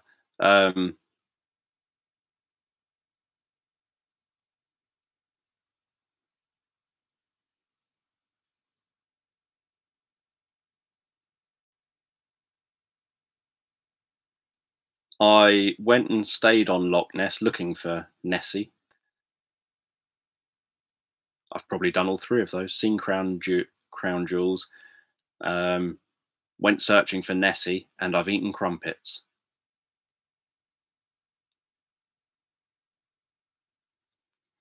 So I'm back again tomorrow talking about something. Loss, I think. Hopefully not loss of my books. No one's going to come in here and sneak them from behind me. In fact, it would take a ridiculously long time. But yeah, so I'll be talking about loss tomorrow. I do have some books that I know some of you would like that are the kind of topics that I've not touched on here. Oh, that's just a signed Darren Brown thing. Like the psychobiology of gene expression. That's probably one that I quite like turning to. And I've got a book that, is it this one? Yeah. I bought this book, The Breakout Heuristic. Again, this is another psychobiology type neuroscience book. And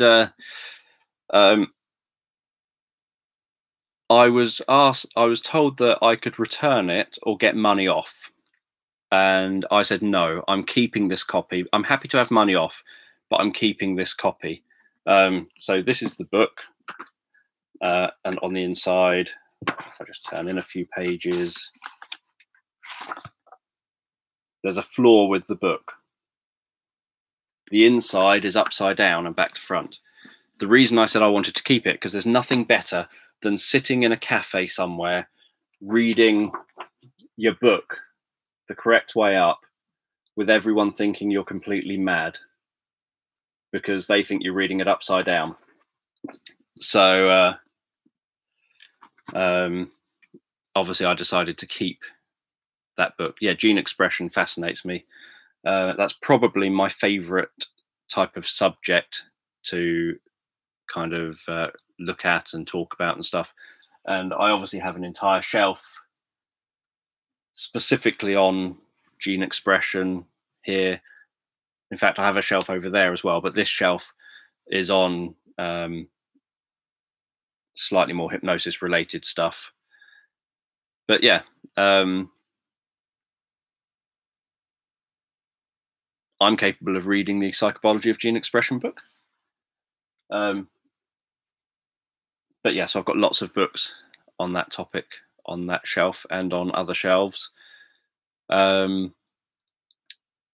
it's now been 3 hours, 22 minutes that I've sat here joining you, or you've sat here joining me, one way or the other.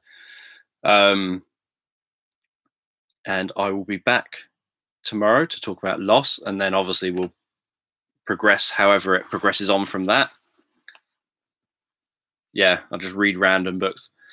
I've talked about that before, that if it wasn't for the fact that I get copyrighted constantly, I would probably, happily do something like that. I had someone the other day, I can't remember who it was, ask me if I would read,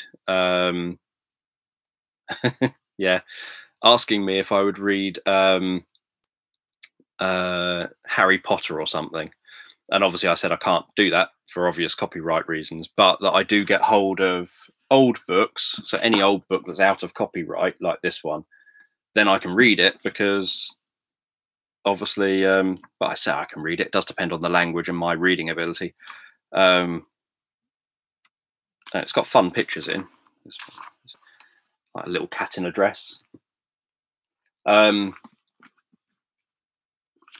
Yeah. Yeah, so it's if it's an old book, like 100 years or more old, then the chances are I can probably read it. But if it's a new book, then I can't read it, because for obvious reasons, unless I had J.K. Rowling's permission, I can't read Harry Potter. So yeah, so it's kind of irritating. Copyright can be irritating at times, but good at other times. So anyway, I will go now. and I will see those of you who come and join me tomorrow on here tomorrow at the same time, 7:30. And then on Sunday, so tomorrow's Saturday, yeah. So on Sunday, Abby will be joining me. Abby will read some of the chapter on what it's like to be in a relationship with someone who's autistic, and then we'll discuss that as well for people. So anyone who's interested in that topic, join us on Sunday. And then Monday is back to normal storytelling at nighttime thing. So anyway, I will see you later. Thank you for joining me.